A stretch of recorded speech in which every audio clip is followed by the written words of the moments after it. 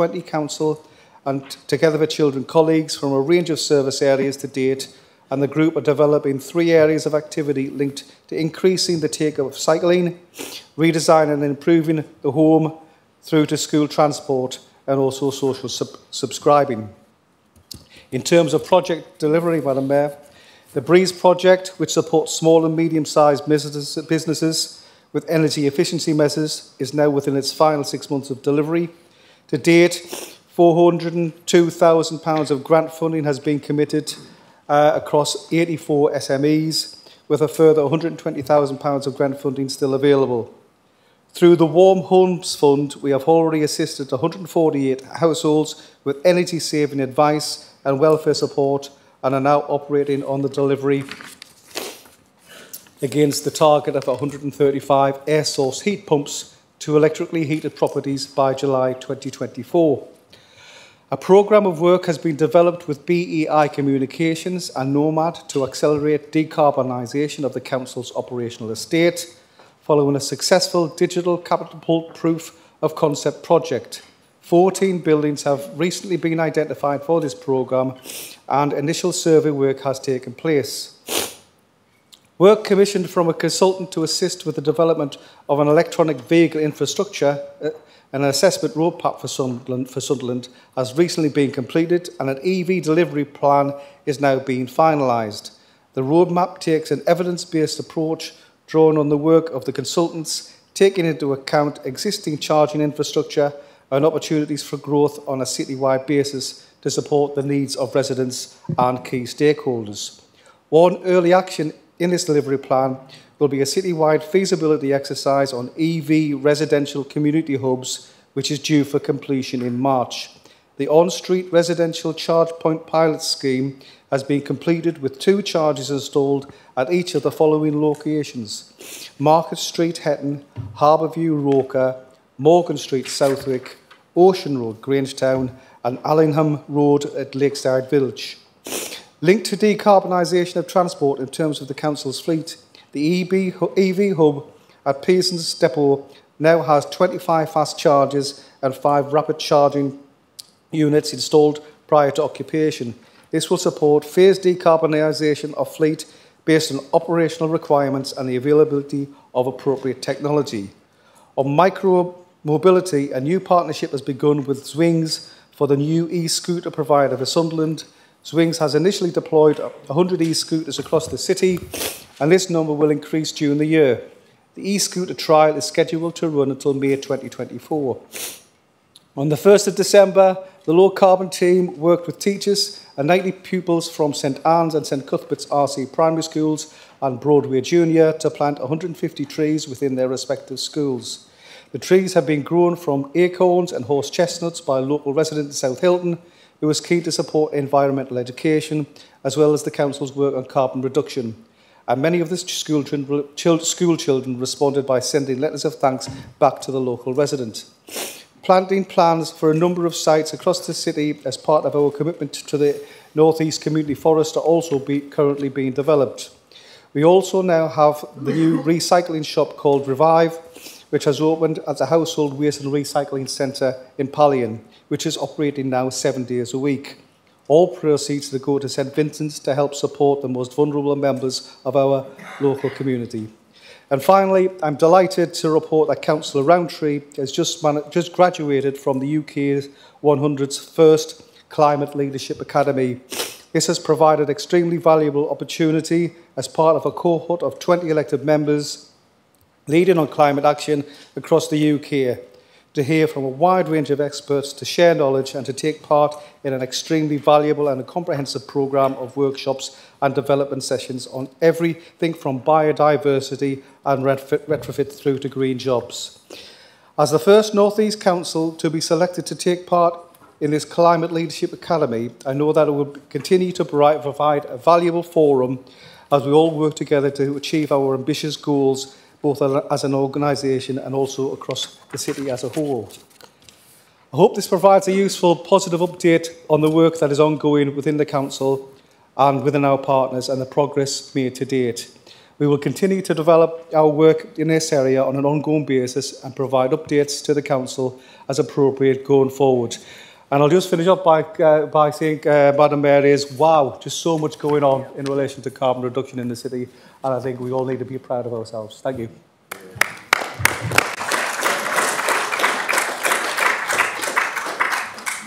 Thank you. Can we note the update from the Cabinet Secretary? Councillor. Can I ask a question, Madam Mayor? Please do. Thank you. Thanks to Paul Stewart for the update. At the last meeting, we asked about electric vehicles, and Claire Rowntree arranged a meeting, which was very helpful.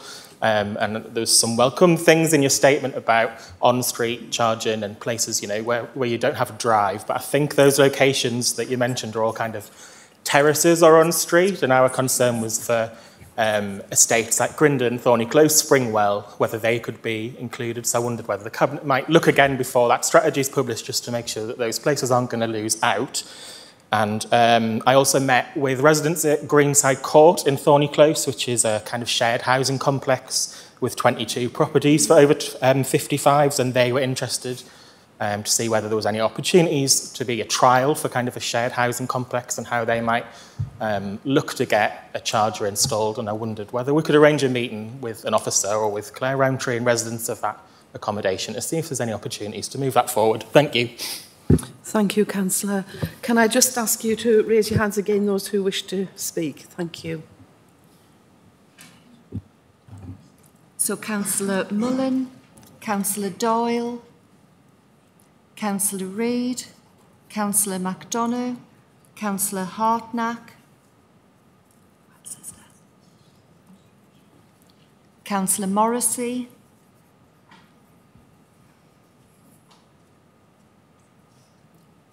so Madam Mayor, that's Councillors Mullen, Doyle, MacDonough, Reid, Hartnack and Morrissey. Thank you. Councillor Mullen, would you like to start, please? Thank you very much, Madam Mayor. Just to ask the Cabinet Secretary to comment on the £19.5 million levelling up grant won by Necker for the electric buses, and to tell us how that will benefit Sunderland in particular. Will it bring more bus routes online, or is it to replace existing bus routes? If you can just outline what the benefits are, and also if you can tell us if any members of the Cabinet in Sunderland contributed to the writing of that bid. Okay. Right, we'll go through all the questions first. Thank you. Councillor Doyle. Thank you, Madam Mayor. I appreciate the information that the Cabinet Secretary has presented regarding the e-scooter trials and improvements to EV infrastructure. But I was wondering if perhaps you could provide a more detailed progress update on Strategic Priority 5 of the Low Carbon Action Plan as it relates to active travel, and specifically how confident is he and the Deputy Leader, I suppose, as well, of achieving a meaningful modal shift towards active travel by 2030. Thank you. Thank you. Councillor MacDonough. Oh, sorry, Councillor Reid was there. Councillor Reid. Don't want to miss me out, Madam Mayor. A point that I've raised in several meetings is sort of the need to accurately measure and calculate carbon capture and carbon sequestration levels in the city, so that we as a council can accurately measure how much carbon we're putting out and how much we're taking in, so that we can hit our net zero targets. Could I therefore ask the Cabinet Secretary to outline what this council is doing to measure accurately how much carbon and greenhouse gases we are taking in, and the capabilities that we're investing in to sort of take that forward, and if it is possible to publish those statistics on a bit more of a regular basis, so that we don't have to wait for sort of a lengthy update in Council Cabinet so we can look at the statistics. Thank you. Thank you. Councillor MacDonough. Thank you very much, Madam Mayor. Yes, two questions. Why has there been no public consultation with Lakeside residents regarding the EV hub plans? There are some major concerns around parking, which is obviously already a big problem in my area. And also, when will the environmental impact report on the airshow be published? Thank you. Councillor Hartnack. Thank you, Madam Mayor. I recognise the importance of aiming for carbon reduction and note the work the Deputy Leader is undertaking with 19 other councillors from across the UK. I wonder if the Cabinet Secretary, on behalf of the Deputy Leader, can explain the extent to which this building exploits renewable energy, for example, use of solar panels or other renewables, and what influence did she have in respect of designing in carbon reduction measures into this building design? Thank you, Madam Mayor. Thank you. Councillor Morrissey.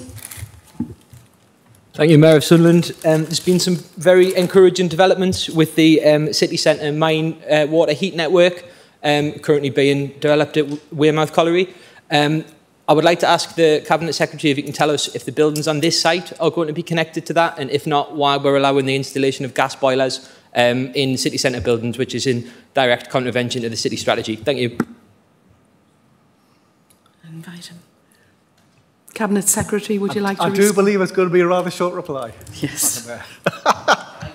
As you will all be fully aware, the remit with regards to the carbon agenda is Councillor Rowntree, who is not here today.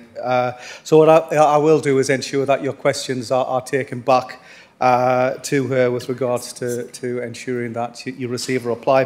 But what I would say in relation to some of the comments is it's a bit rich from some members who stood here not less than a year ago and voted down a budget, and in particular voted against our decarbonisation fund of £1 million. This has helped to achieve some of the things we're doing. Well, you will get a reply.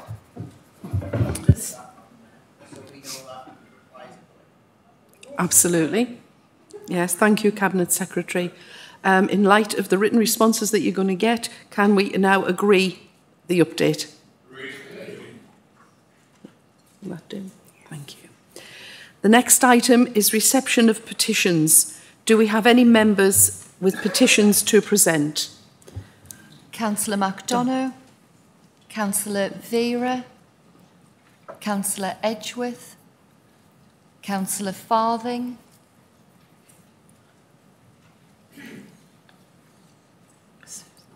so, Madam Mayor, that's Councillors MacDonough, Vera, Edgeworth and Farthing. Thank you. Councillor MacDonough, can I ask you to present your petition, please? Yes, thank you, Madam Mayor. I have two petitions to present today. I have one from 107 residents, which says, "We, the undersigned, call on Sunderland Council to install a safe crossing point on Silksworth Road in Harrington in the form of a pelican crossing or zebra crossing." And I also have another from the residents of Lakeside, 124 signatures. "We, the undersigned, called on Gen 2 and Sunderland Council to work together to install more parking spaces around Lakeside Village and the towers." Thank you. Thank you. Councillor Vera, would you like to present yours? Good evening, Madam Mayor. I've got a very large petition here. It's about 5,000 names here, 136 pages, so it's a very large petition. And I'll read it out. It's on behalf of the lead petition with Alan Boxley. The petition reads as follows. Cool Kitchen is one of Sunderland's success stories, a business with a 5-star rating for hygiene, excellent reviews, clearly meeting community needs. Attributing people to the area due to this reputation of high quality, locally sourced produce and customer service. It operated as a takeaway for over 2 years under COVID regulations, but an application to continue as a hot food takeaway has been refused by city development chiefs. It deserves our support and encouragement. And as I said, over 5,000 people have signed that throughout the world. Thank you, Councillor.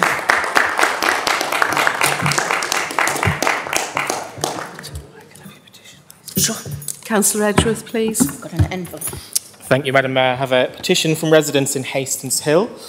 We, the undersigned, petition Sunderland City Council's Infrastructure Department to include the Hastings Hill subway under the A183 in the list of subways that will be fully surveyed and assessed as part of the review of all subways in the city. Thank you.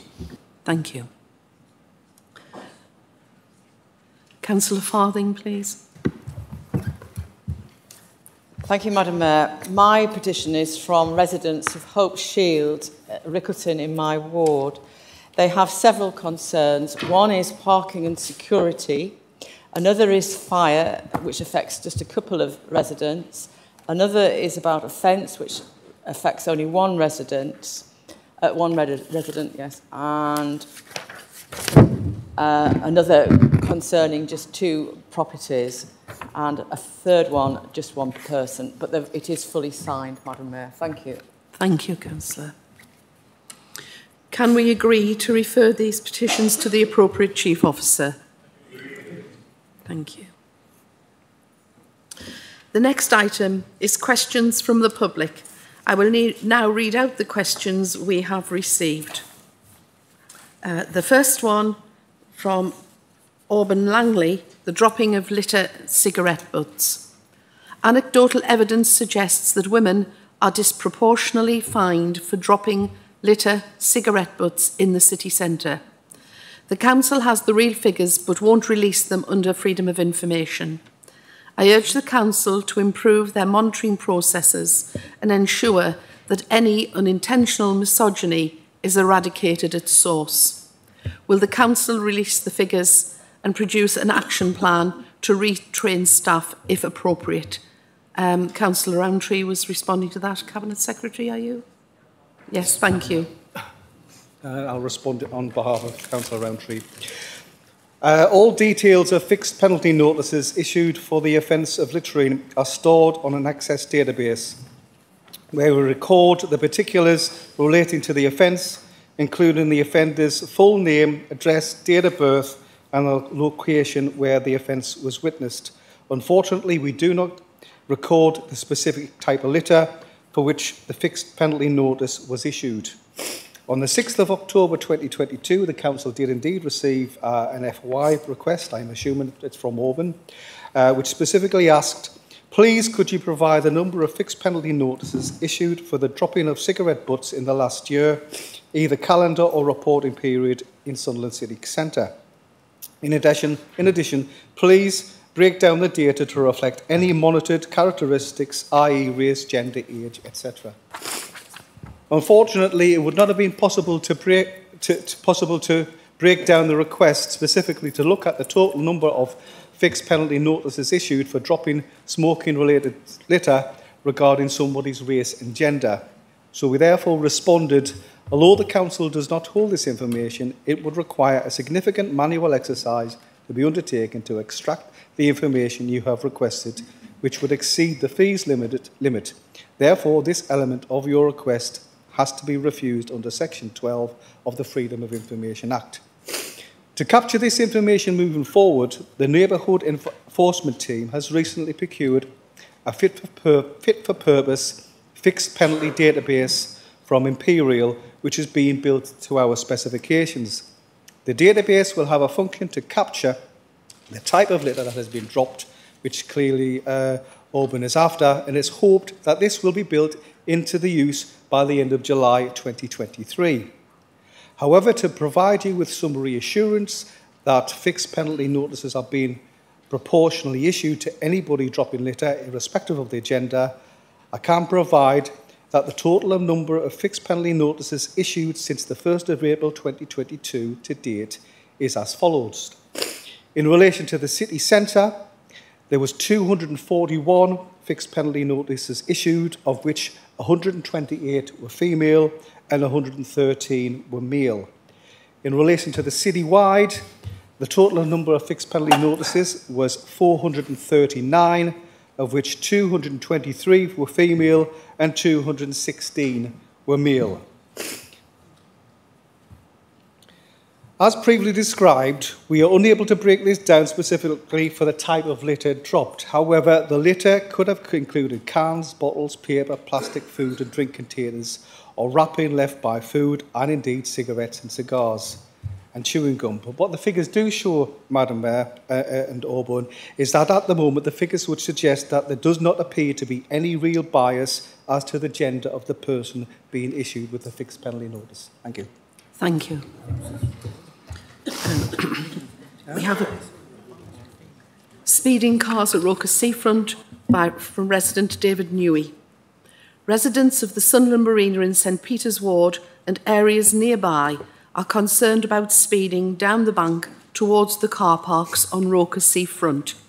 Would it be possible to look at measures to curb speeding vehicles on this short stretch of road, both to prevent noise pollution to make sure that there are no accidents involving pedestrians in this busy and bustling area of the seafront? Councillor Johnson, I believe you're responding. Thank you. Thank you, Madam Mayor, and thank you to David Newey for the question. It is disappointing that none of the three Conservative councillors in St Peter's Ward have raised this with me. And it's for a member of the public to bring it to our attention, but I know they've been struggling lately with some reform in the party locally. So they might have been a little bit sidetracked with that, as how they support residents in Washington as well as St Peter's Ward.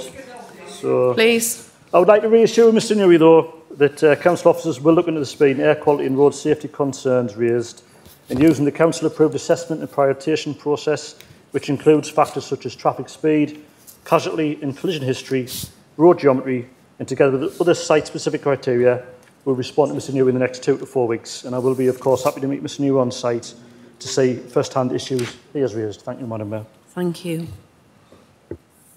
Our third question is from resident Barry Robinson regarding CPO for Pallion Dry Dock.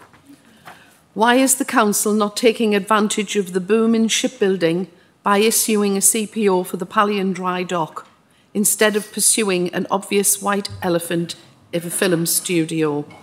And that's being responded to by the leader. Thank you.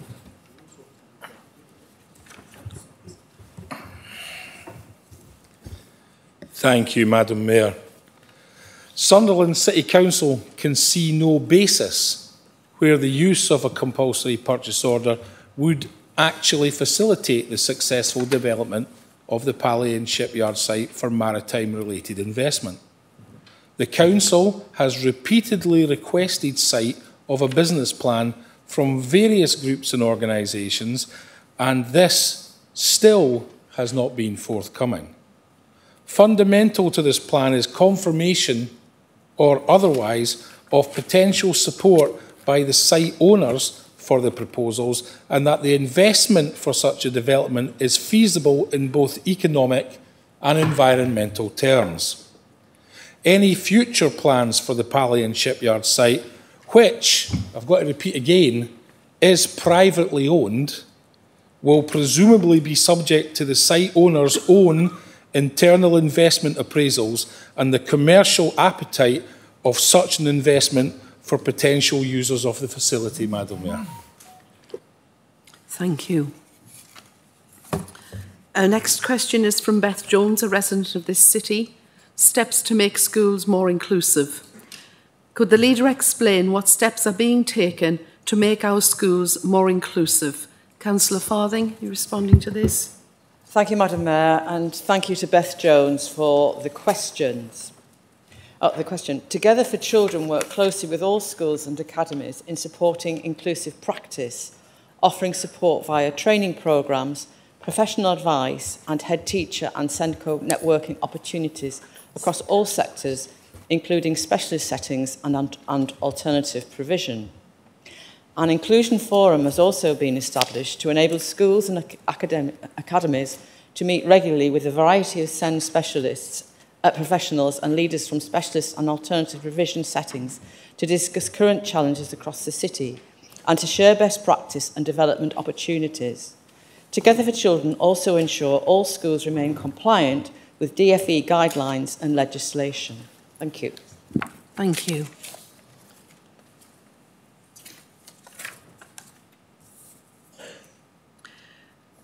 Our next question is from Catherine Hunter, a resident of the borough. Respite support for families of children with disabilities. Could the leader provide an update on what respite support is provided for families of children with disabilities? Councillor Farthing, thank you. Thank you, Madam Mayor, and thank you to Catherine Hunter for the question. There are a wide range of respite and short break support options available in Sunderland, which are tailored to meet the differing needs of children with disabilities. Together for Children have procured a short break statement which is available on the Local Offer website, which all members can access, Local Offer, Sunderland Information Point. And this sets out these services in more detail, including access routes and eligibility. Support which is also available to children without the need for an assessment includes Max Cards and the Fun Fund, which provides small grants for families to purchase their own respite and short breaks. Group-based support is provided after school, at weekends and during school holidays, including clubs delivered by Community Opportunities and the Breathing Space programme. And again, the Breathing Space programme is available for further exploration on the Together for Children site. Children who are assessed as needing overnight respite with a team of skilled staff to support them can access residential stays at Grace House and St Oswald's. Family-based overnight support is also available from respite foster carers. Families can also choose and manage their own respite via direct payments and personal budgets. Thank you, Madam Mayor. Thank you, Councillor. A question from Joanne Chapman, a resident of the city. Shift to using electric vehicles. Could the leader provide an update on his election promise to do what we can as a council to accelerate the shift by residents from petrol to using electric vehicles? Cabinet Secretary. Thank you. Thank you, Madam Mayor, and thank you to Joanne for the question. The Council is progressing with an electric vehicle strategy for Sunderland City Council and the wider city that sets out a clear roadmap and delivery plan to be implemented over an initial 2-year period, in line with the citywide low-carbon framework and the City Council's low-carbon action plan.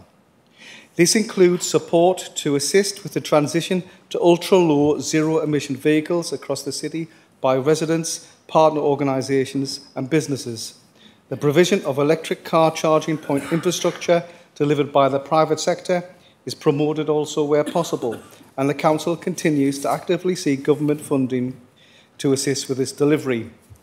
And Joanne, if you've been listening into the tonight, you'll also, as part of the low carbon report to Cabinet, we would have referenced the work we're doing, in particular with regards to residential EV network and the work we're doing now with regards to introducing a series of EV hubs within communities, and work is starting on that.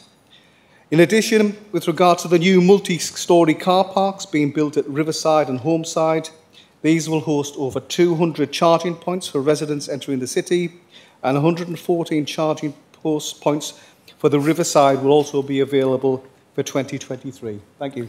Thank you. Our next question is from Elsham Hack, a resident of the city. Cost of living crisis.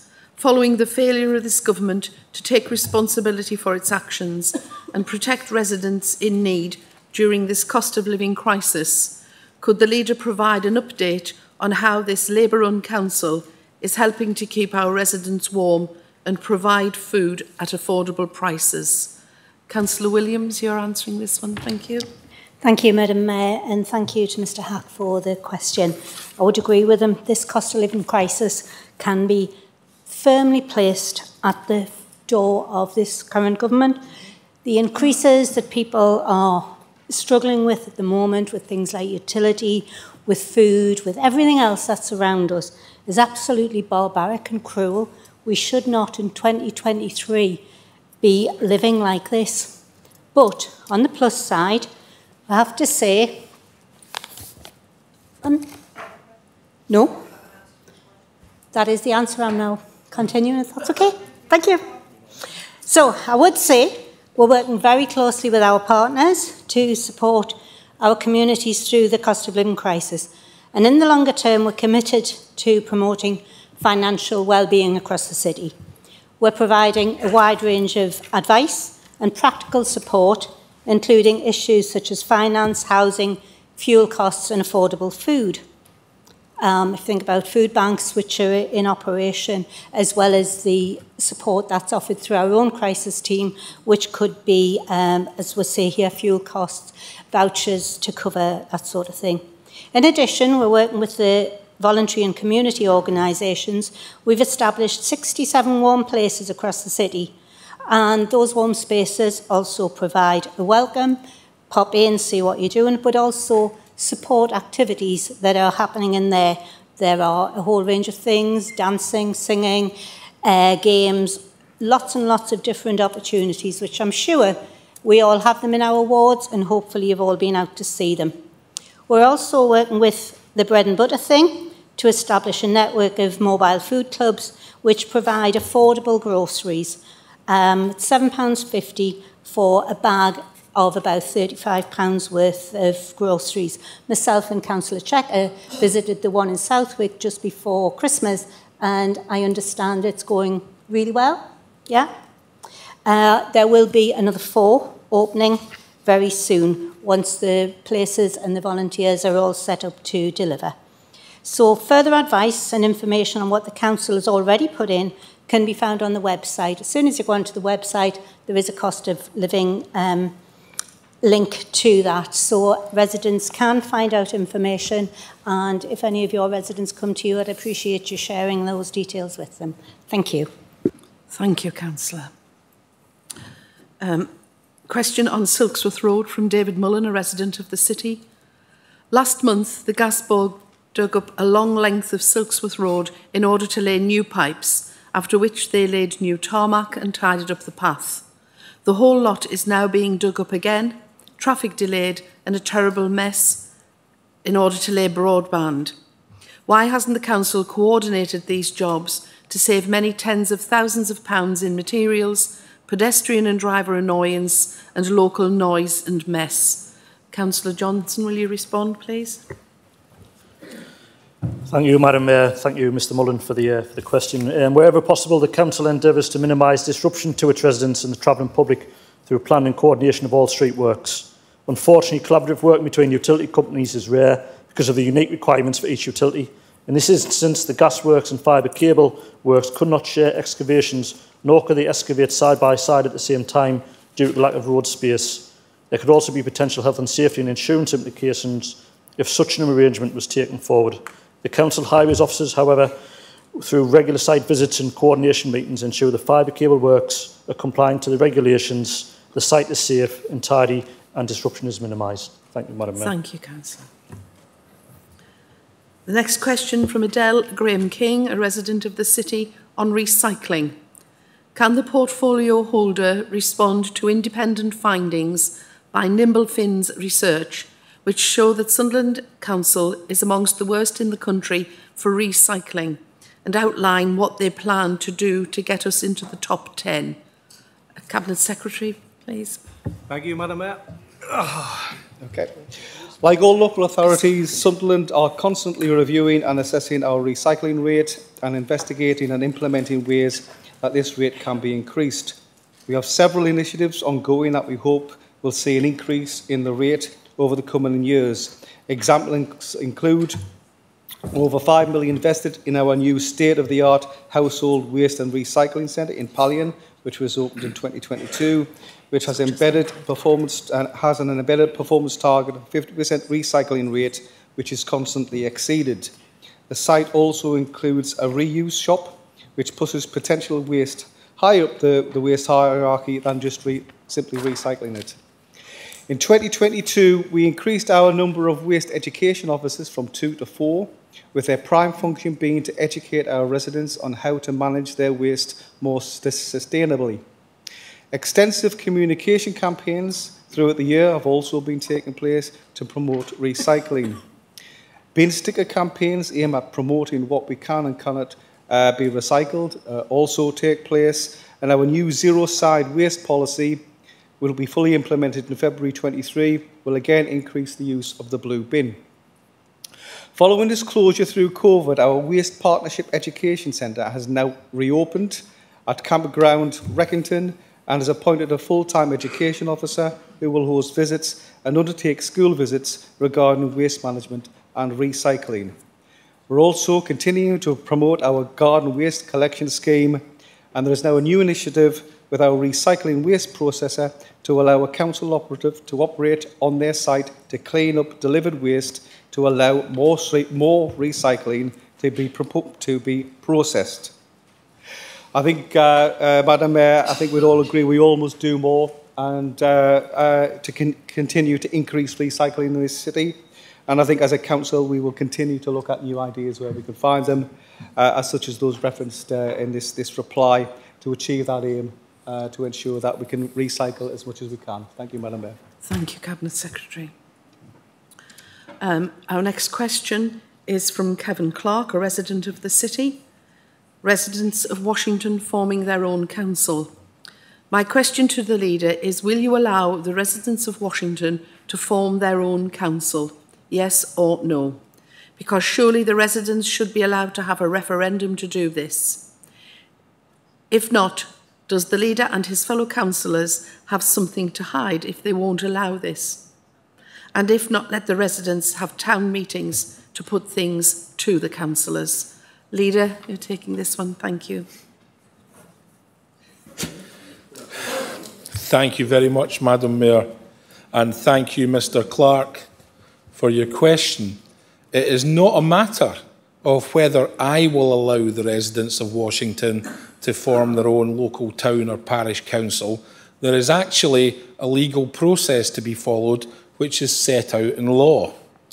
Generally, to set up a town or parish councils, residents need to first collect and give the City Council a petition. The petition must state exactly what it proposes, that it is creating a parish or town council for a defined area such as Washington, and contain the relevant number of signatures. The number of minimum signatures required varies according to the size of the population of the proposed area to be covered by the new town or parish council. For example, if the proposed area has more than 2,500 local government electors, the petition must be signed by at least 7.5% of the electors. Once the petition has gathered the required number of signatures, it can be submitted to the City Council. The City Council will validate the signatures to ensure that the signatories are all electors of the area proposed, and provided that the minimum threshold is met, the Council will arrange for a community governance review to be undertaken. During the community governance review, the City Council will launch a consultation asking residents to state whether they are in favour or against the establishment of a town or parish council. At the end of that consultation period, the City Council will review residents' responses before reaching a decision. The decision to create a town or parish council would be taken in full council meeting of the City Council. If the City Council decided in favour of a town or parish council, it will also set up the date for the first elections to that town or parish council. The Government has issued guidance on its website on setting up new parish and town councils and on community governance reviews, and this is available by searching Set Up a Town or Parish Council. Thank you, Madam Mayor. Thank you, Leader. Our next question is from Peter Walton, a resident of the city, Gritting, Alston Crescent. During the long period of icy weather before Christmas, Alston Crescent was in a dangerous state and went largely untreated by council gritters. It's clear from the council's winter plan that this street is not prioritised for gritting, in spite of it being on a bus route and being a major thoroughfare to Seaburn Metro Station. Will the council urgently reconsider and include this street for prioritised gritting? Cabinet Secretary, you have this response. Thank you, Madam Mayor. Thank you. Treatment of Sunderland's road network is split into priority categories, with gritting operations undertaken in the strict hierarchical order that best meets the needs to keep traffic moving through the city during periods of snowfall and extended periods of inclemental weather.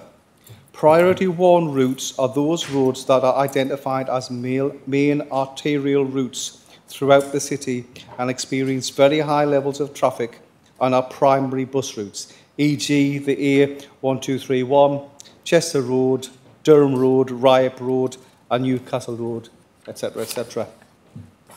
Priority 2 routes are treated on completion of Priority 1 routes and are those roads that have been identified as other main roads and some additional bus routes. Other residential and estate roads are unlikely to be treated as efforts are focused on the priority roads. Once these priority roads are deemed as clear, with other city roads still having accumulations of snow and ice, then gritters can be redeployed to provide assistance. Keeping all roads, footpaths and pedestrian areas clear of snow and ice would be an impossible task, so we have to treat them on a strict priority basis. We cannot grid the entire network or respond to every request. Therefore, we have to prioritise gridding routes to help keep the city moving. Prior to each winter period commencing, a full review of the priority routes is undertaken and consideration given to additional roads that can be deemed added to a priority and added to the list. These additions must be considered against the resource that we have available, and that response times to complete priority routes are not significantly affected. Each year we receive multiple requests for roads to be included onto our priority list. However, not all can be accommodated or upon investigation would meet the criteria for inclusion. However, I can confirm that Allison Crescent will be added to our request list and will be assessed and considered for inclusion when our priority routes are identified for the 23-24 winter season. Thank you, Madam Mayor. Thank you. Our final question is from resident Peter Noble. Purchase of accommodation Holiday Inn Washington. Can you please confirm if Sunderland Council are again purchasing accommodation at the Holiday Inn Washington, following a ban that residents were informed of prior to the 2022 local elections? Leader, thank you. Thank you, Madam Mayor. Sunderland's housing options team do not refer homeless clients to the Holiday Inn. The Holiday Inn hotel was used during the COVID pandemic to ensure the council met the duties placed upon local authorities by the government's Everyone In campaign. However, the housing options team ceased using the hotel in August 2021 when this duty ended, so a bit prior before the local elections in 2022 then. The Holiday Inn has been used by other local authorities for placements for homeless clients under a Section 208 notice. The Holiday Inn has been used from time to time by the council as part of its emergency response to the Homes for Ukraine programme, and I hope nobody here would have an issue with that. However, this is the exception, as other accommodation options are always explored first. Thank you very much, Madam Mayor. Thank you. We now move on to questions from members of the Council. Councillor Melanie Thornton, you have a question on free bulky waste removal. Thank you, Madam Mayor. Could the Leader provide an update on the proposed launch of the free bulky waste removal service planned for next financial year as promised in our manifesto? Cabinet Secretary.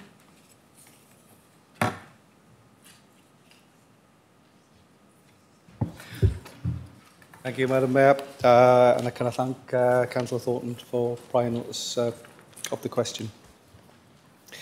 This question is a good example, Madam Mayor, and a reminder that as local members, we're here to serve the residents of the city and where we can provide the services that they need. During consultation on our previous manifesto, the Labour Party 2018 to 22, residents requested and we promised to reduce the cost of bulky waste removal, and we substantially reduced it at that time from a charge of £25 to £10. We delivered on a promise to the residents of the city, Madam Mayor. However, during our consultation with residents on our most recent manifesto for the period 22 to 26, residents' views were clear in their ask to see if we could go further on that and to have access to a free service. This promise was made to our residents of the city in our manifesto, and especially now in a cost of living crisis caused by this government's incompetence, there's a real need for a service to be implemented as soon as possible. I am therefore pleased to inform members and remind them that another one of the Labour Party's manifesto pledges is to be implemented, and that from each household will be entitled to a free bulky waste collection, and that will begin on the 1st of April 2023. Thank you, Madam Mayor. Thank you. Councillor Dominic McDonough, motions passed at full council.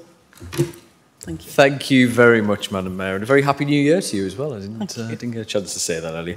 Can the Leader please inform the Council of the number of motions passed at full council over the last 4 years which have failed to be actioned by officers? Cabinet Secretary. Thank you, Madam Mayor, and can I thank Councillor McDonough for the prior notice of the question.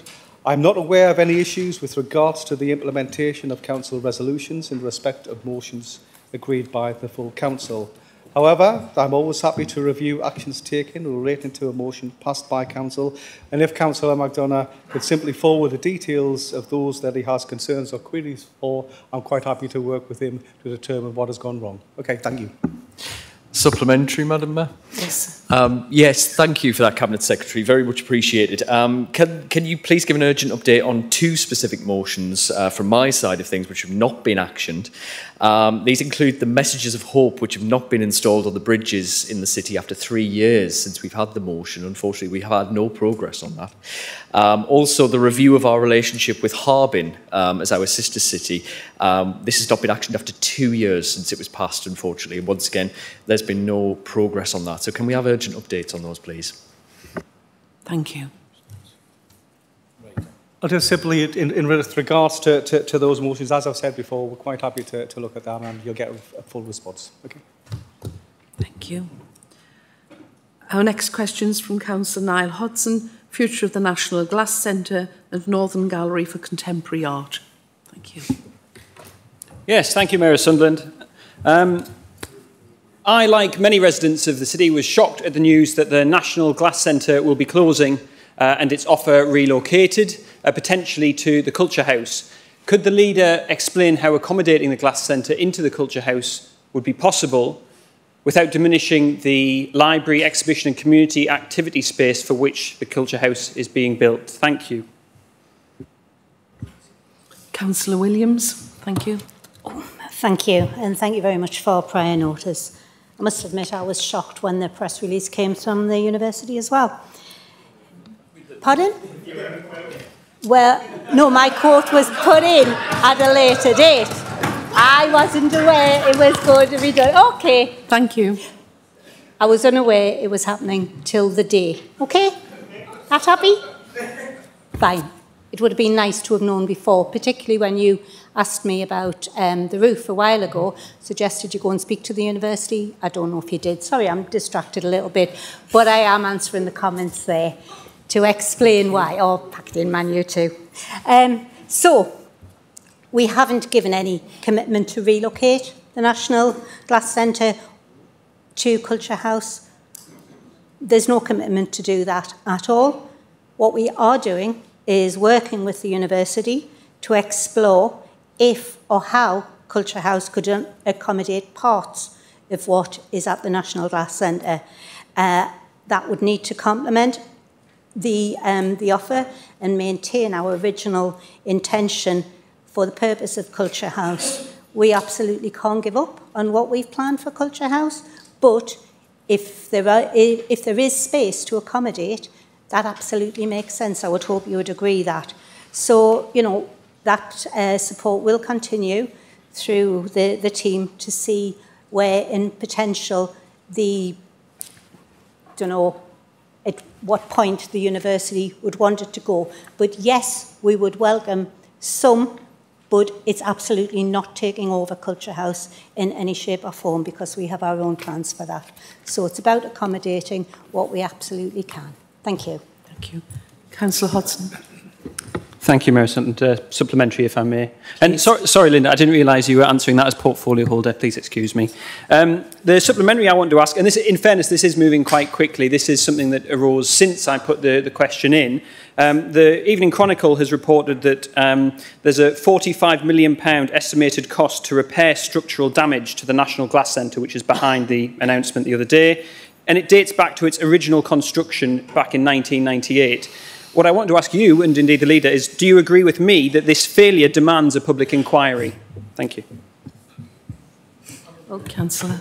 Goodness, I must admit, I did see that information in the Chronicle. Obviously, we weren't part of building that. The university has had it in their ownership since 2010. I think we have to look at how we move forward and see what comes out of the whole thing as to what we demand and what we don't. But, yeah, very unhappy with the situation that's in reality just been dropped on us. Thank you, Councillor. Our next question is from Councillor Sam Johnston, Core Strategy and Development Plan. Sorry, I have missed a question out. My apologies. Councillor Peter Walker, Housing Development, Albert Place. Thank you. Thank you, Madam Mayor.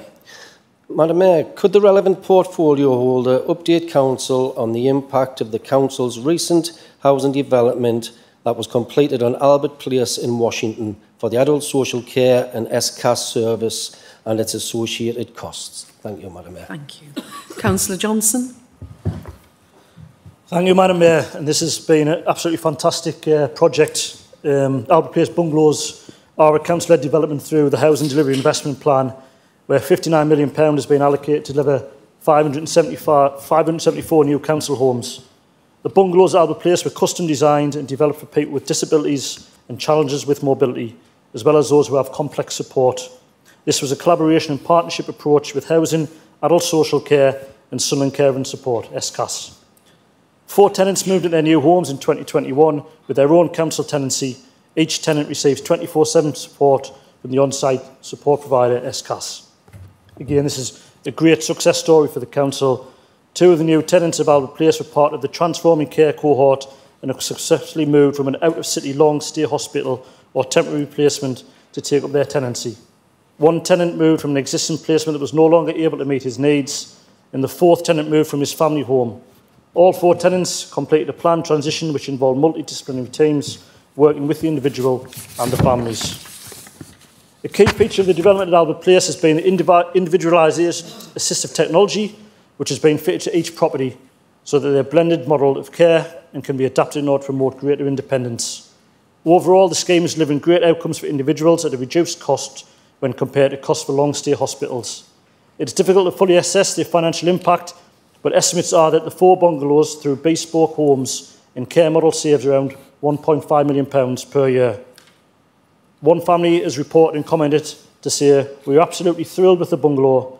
It has been an absolute dream for us to find a property like this for our son.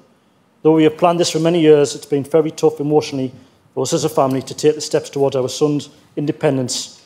But knowing that he was moving to such a beautiful home where his needs can be supported is just wonderful and has made the transition much easier for us.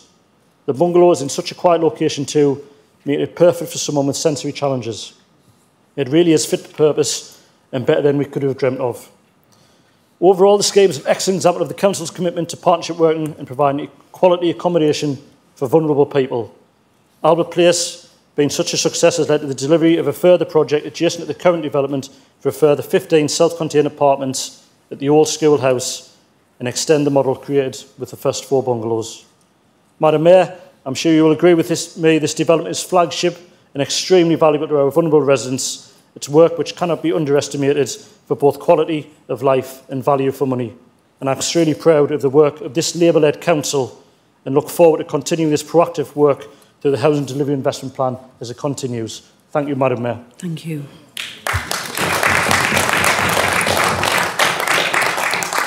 Thank you.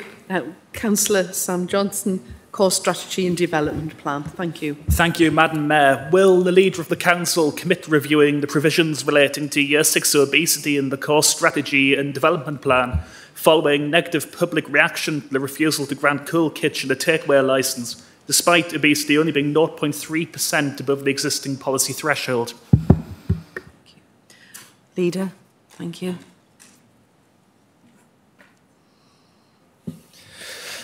Thank you, Madam Mayor, and thank you, Councillor Johnson, for prior knowledge of the question.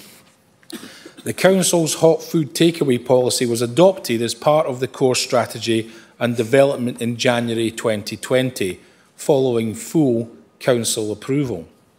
The policy was adopted in recognition that the obesity rates within the city are significantly above the national average and is consistent with the Council's Healthy Weight Declaration, which was made subsequently in February 2022. The Council is due to undertake a plan review of the Core Strategy and Development Plan in advance of January 2025 and will reconsider the thresholds set within the policy as part of this process. Thank you, Madam Mayor. Thank you. Thank you. Thank you, Madam Mayor. In relation to this specific case, can the leader explain how stopping coal doing takeaway sandwiches will actually bring down obesity in St Peters? Leader. Okay, would you mind, Councillor Yeah, I'm happy Johnson? to. Thank So, you. in relation to this specific case, could the leader explain how stopping coal offering takeaway sandwiches will bring down obesity in St Peters ward? Madam Mayor. Thank you.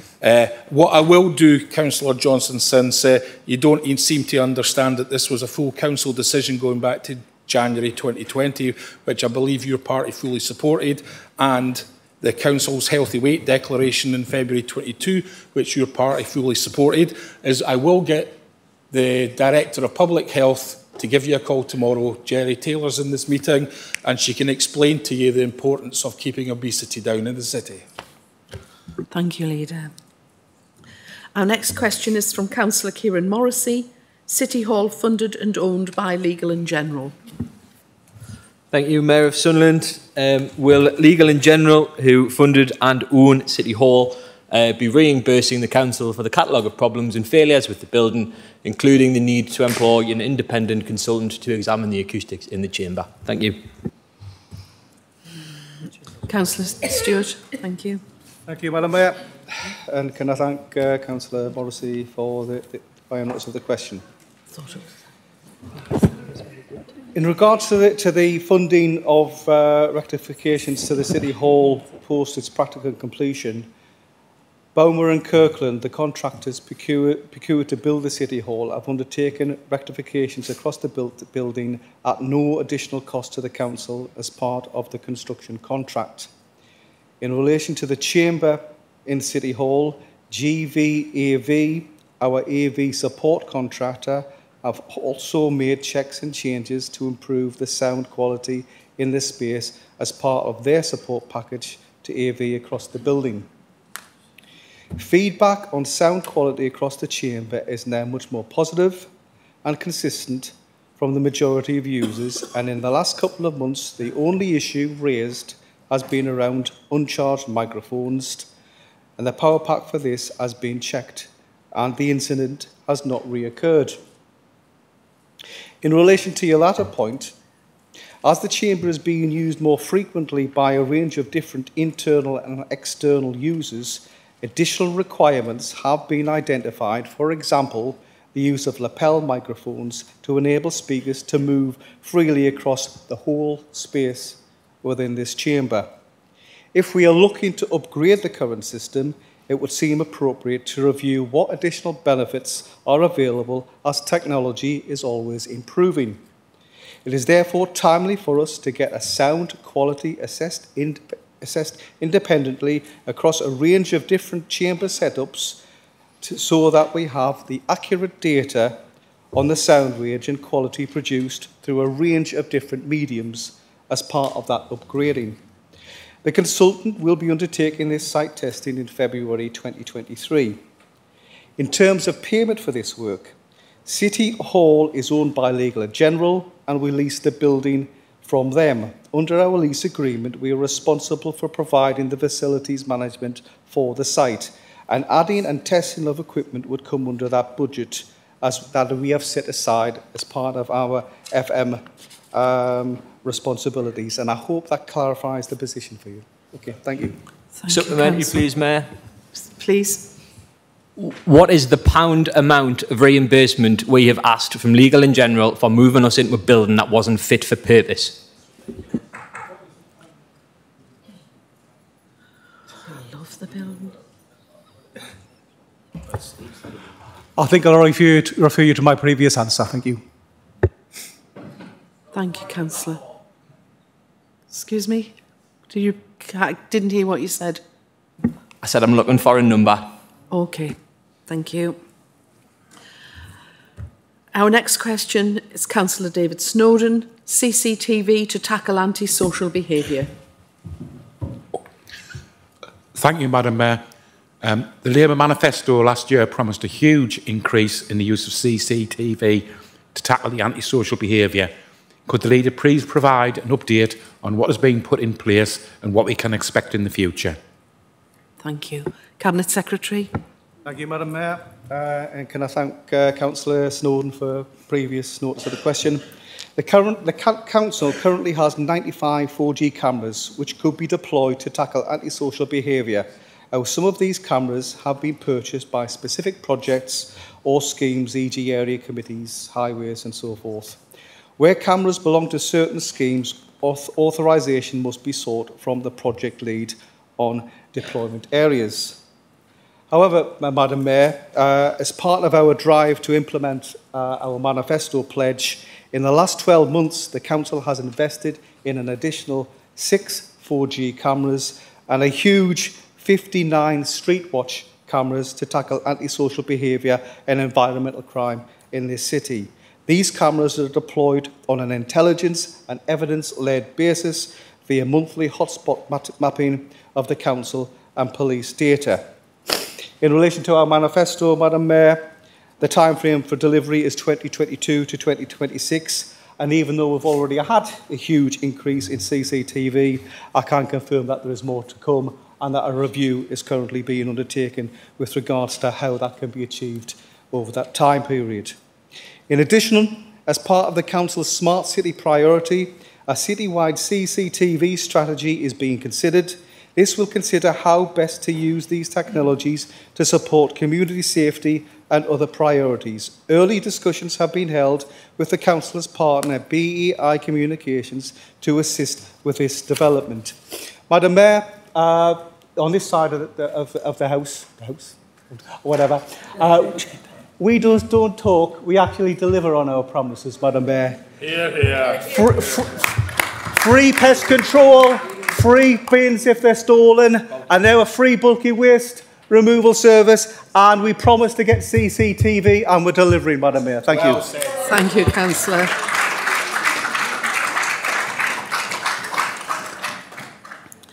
We now have a question from Councillor Michael Dixon, and in his absence, Councillor James Doyle will read this out regarding the board of Gen 2.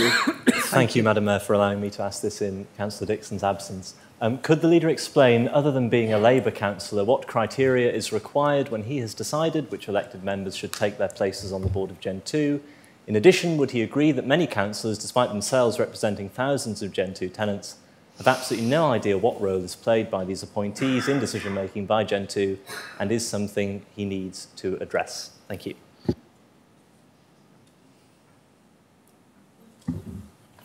Madam Mayor? Sorry, Leader. The Council nominates one elected member to be appointed to the board of Gen 2 Group Limited. It used to be more. It used to be 3. And then it's become 2.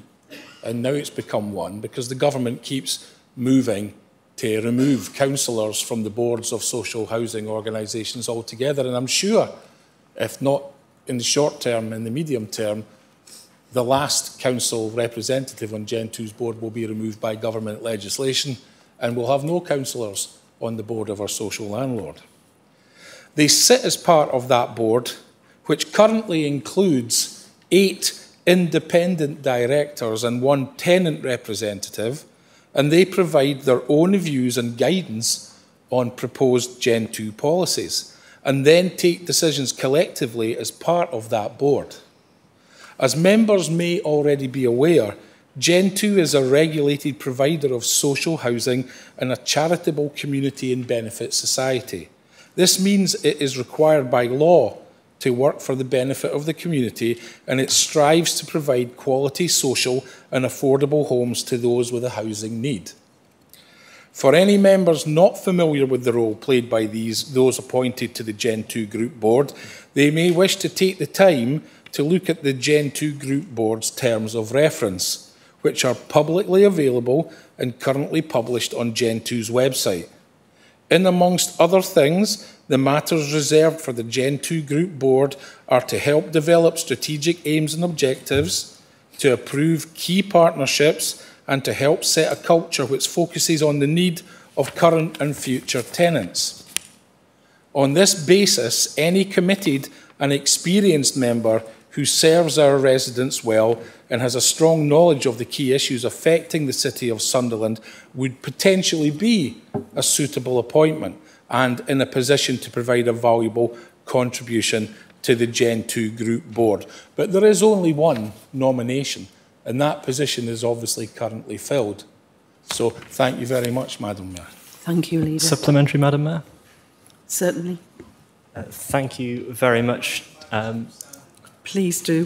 Thank you very much to the Leader for his answer, and clearly has a very significant knowledge of the Gen 2 Board's terms of reference. So with that in mind, could he perhaps outline what is the extent of the influence exerted by that councillor representative on the Gen 2 Board over personnel decisions, for example, those decisions relating to the departure and replacement of the Gen 2 Chief Executive? Thank you. Thank you.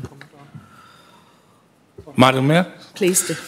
I've never been on the Gen 2 Board, Councillor Doyle, but the councillor that does sit on it is one director in 10, so that's how much influence they have on anything, be it personnel or otherwise. I will not comment on an HR matter referring to a partner when I know not the facts of the situation that you refer to. Thank you, Leader. Our final question, Councillor Stephen O'Brien, reported issues not being actioned or resolved, which I will read on his behalf. What assessment has been made of the proportion of cases reported by both councillors and residents through the new reporting tools being closed without being actioned or resolved? And what steps are being taken to prevent this happening? Councillor Stewart. Thank you, Madam Mayor. And again, thank you to Councillor O'Brien for the question. I am not aware of any issues with regard to the closure of cases through the new reporting tool being closed without being actioned or resolved. The instructions that have been given to staff have been quite specific, and they've been supported with training, and have been made very clear that cases should not be closed without being actioned. All I can say is, Councillor O'Brien, if you do have particular cases where that has occurred, could you please let me know, and I will look into them personally for you. Okay, thank you. Thank you. We now move on to the report of the Cabinet. I now call upon the Leader to move the approval and adoption of the report and supplementary report of the Cabinet. Please feel free to stay seated if you wish. You've always been my favourite mayor, Madam Mayor. Thank you for that. I'm not asking for any favour, folks, honest. I so move the report, Madam Mayor. Thank you. Cabinet Secretary, do you second the report? Second the report, Madam Mayor, and will reserve the right to speak. Thank you. Leader, would you like to speak to the Cabinet report? There's no need to speak to the report, Madam Mayor. The report is fully laid out with the 3 items. Thank you very much. Thank you. I understand the Conservative group wish to move an amendment on item 3, the Members' Allowances Scheme. Councillor Mullen, is that correct? Yes, Madam Mayor. Thank you. Can we have someone to move and second that amendment, please? I'll second that, Madam Mayor. Thank you very much. Councillor Mullen, thank you. Thank you very much, Madam Mayor. The amendment is to reject the increase in allowance for the Chair and Vice Chair of Planning and Highways, in addition to the other recommendations that are set out in the late sheet.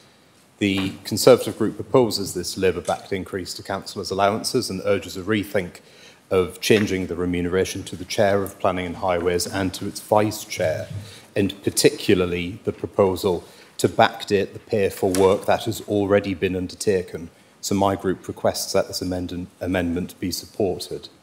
As ever, we oppose also the 7% increase to the basic allowance that is proposed by the Independent Remuneration Panel, and we, in addition, submitted to the panel a package of proposed cuts that amounted to just under £200,000. I remind colleagues that the Conservative group stands by our proposals as submitted to the IRP and give away any special responsibility allowances in accordance with our proposed budget cuts that we receive. Councillor Hartnack, for example, when on the adoptions panel, when that existed, used to give away 100% of the allowance because that's what we proposed cutting. Councillor Dixon continues to give away 100% of his Vice Chair of East Area funding to charity, and that's true of all of the SRAs that our group currently receives in line with the cuts that we propose. Finally, Madam Mayor, I'd like to seek clarity on the contents of the report. It appears to me that the Liberal Democrats don't seem to have submitted anything to it this year, given their usually quite vocal on this. I was concerned as to why that is, and wonder if we can have clarity on whether their policy has changed or whether something has been missing from the report that should have been published in it. Thank you. Thank you very much, Councillor. Can I have an indication of anyone who wishes to speak on this amendment, please? Leader has the right of reply. Councillor Hodson. Councillor Hartnack. Councillor Hartnack. So, Madam Mayor, the speakers on the amendment are Councillor Hodson, Councillor Hartnack. I think Councillor Doyle, did you wish to speak? Did you reserve the right to speak? I've nothing further to add, Madam Mayor. Thank you. And then the leader has the right of reply. Thank you very much. Yes, Councillor Hodson, would you like to go first, please? Yes, thank you, Mayor Sunderland. I thank Anthony Mullen for inviting me to speak. I'm always glad to do so. My group has repeatedly made representations to the Independent Remuneration Panel. What is frustrating about doing that is that year on year we're told that the panel has no power to do anything with those representations. They have, without fail, not appeared in any of the panel's reports. And we've been recommended by the panel year after year to simply move a budget amendment, which is what we will be doing in a few weeks' time. So for us, you know, it's banging your head against a brick wall, frankly, dealing with this panel. It's very hard to get your message across. It's not coming through. What we say when meeting with the panel isn't coming through into these reports. So you will hear what we have to say, and I'm sure it will be a bit of a broken record, frankly, when we speak at the budget meeting coming up. I will just say briefly on the Conservative amendment, my group will be happy to support that. Thank you. Thank you, Councillor. Councillor Hartnack, thank you. My apologies, Madam Mayor. I'd like to speak to the main report rather than the amendment. Thank you. Thank you. Leader, the right of reply. Thank you very much, Madam Mayor. It's very interesting to see the Conservatives here trying to steal the Liberal Democrats' clothes. Who's yellow, who's blue, or are they all just a vague shade of green because they're all feeling a little bit sick at the moment?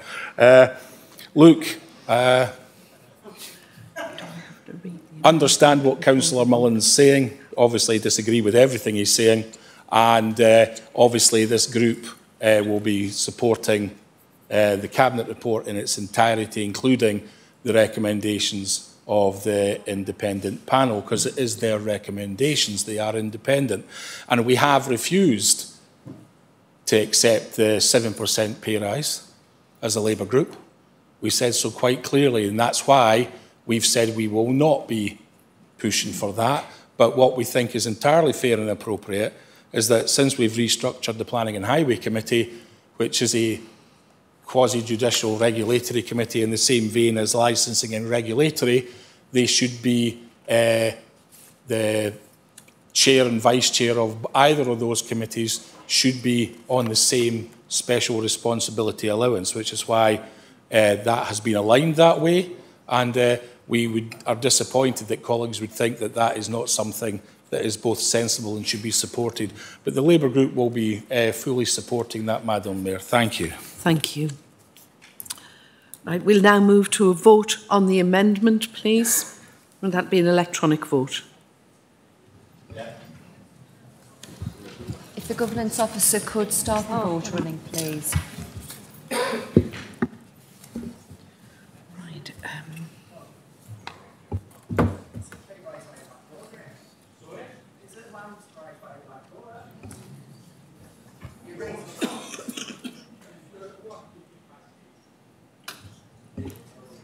Members, the vote should be running now. So this is a vote in respect of the Conservative group's amendment.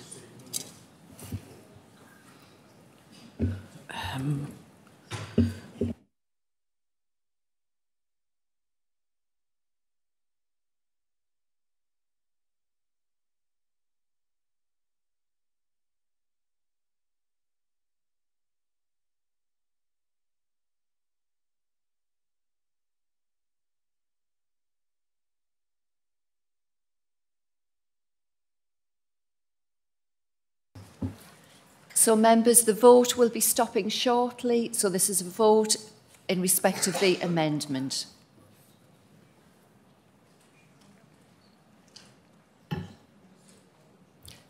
So if the vote could be stopped now, please.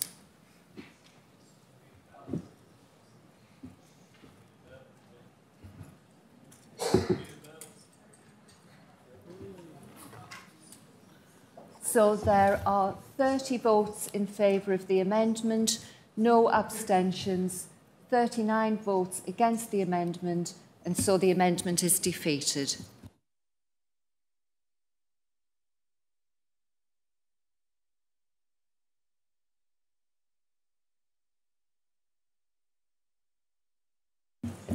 Thank you. I now wish to ask if anyone else wishes to speak on the Cabinet report. Councillor Hartnack, we have you. Councillor Doyle, did you wish to? No. Councillor Mullen, thank you. Edgeworth. Thank you. So, Madam Mayor, that is Councillors Hartnack, Mullen and Edgeworth, and then the Leader again has the right of reply. Thank you. Councillor Hartnack, please.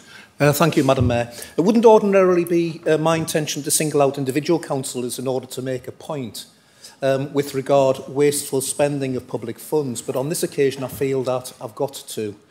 The Vice Chair of the Scrutiny Coordinating Committee attracts under this scheme £6,277 a year, and that equates to £627.70 per meeting, or £120.71 per week. The St Anne's Ward Councillor, Susan Watson, holds that position and has never uttered a word or contributed in any way at scrutiny meetings. She's only mentioned in minutes as attending. What message is this sending to the public on the eve of yet another further anticipated increase in council tax? Thank you, Madam Mayor. Thank you, Councillor. Councillor Mullen, please. Thank you, Madam Mayor. It's really just to push back against what the Leader said in his right of reply on the amendment. He said that this is a recommendation from the Independent Remuneration Panel, but if I've read it correctly, it was a recommendation from the Independent Remuneration Panel that they included in their report at his request. Can he confirm that it was his suggestion in the Labour submission to increase the Chair of Planning and Highways to the same level as the Licensing Committee? Because my reading is that the IRP is saying that was a request from the Labour group. He seemed to be suggesting there that it was their independent submission. Can he clarify which it is? Thank you. Leader, thank you. Oh, sorry, you're going to Madam have your Mayor, right I'll of get reply. to my right of reply. I'll answer Councillor My apologies, I'm having a bad night tonight, aren't I? Councillor Edgeworth, thank you. Thank you, Mayor. Just a small technocratic point that the documents published for the February Cabinet meeting last night said that Council had approved this report for items 1 and 2, and I thought that was a bit presumptuous for the Cabinet documents before Council had voted to say that they're probably right, but in future could Cabinet documents maybe be a bit more respectful of full Council and not assume how they're going to vote before it's happened. Thank you. Thank you. Leader, the right of reply, thank you. Thank you, Madam Mayor. Councillor Hartnack, at least Councillor Watson turns up to scrutiny, and by turning up, she's taking part in it. Not every councillor speaks. Some people like you and I like to speak, some don't. That should not be the measure of whether anybody is value for money, in my opinion. I genuinely think it's a disgracefully scurrilous attack on a councillor who at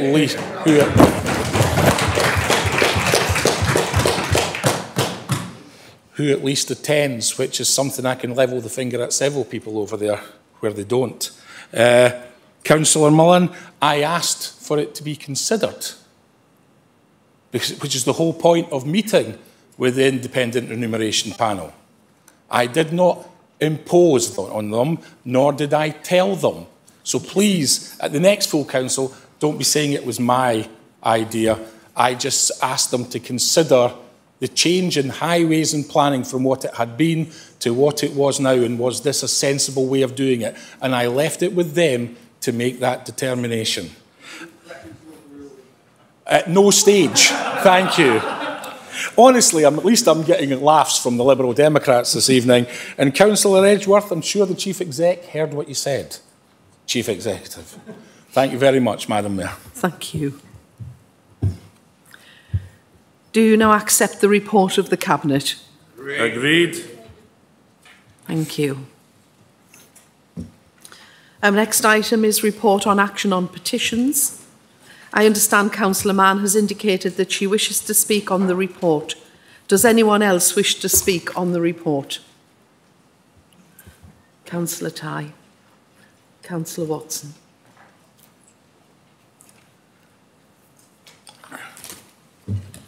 So, Madam Mayor, that is Councillors Mann, Ty and Watson. Thank you. Councillor Mann, thank you.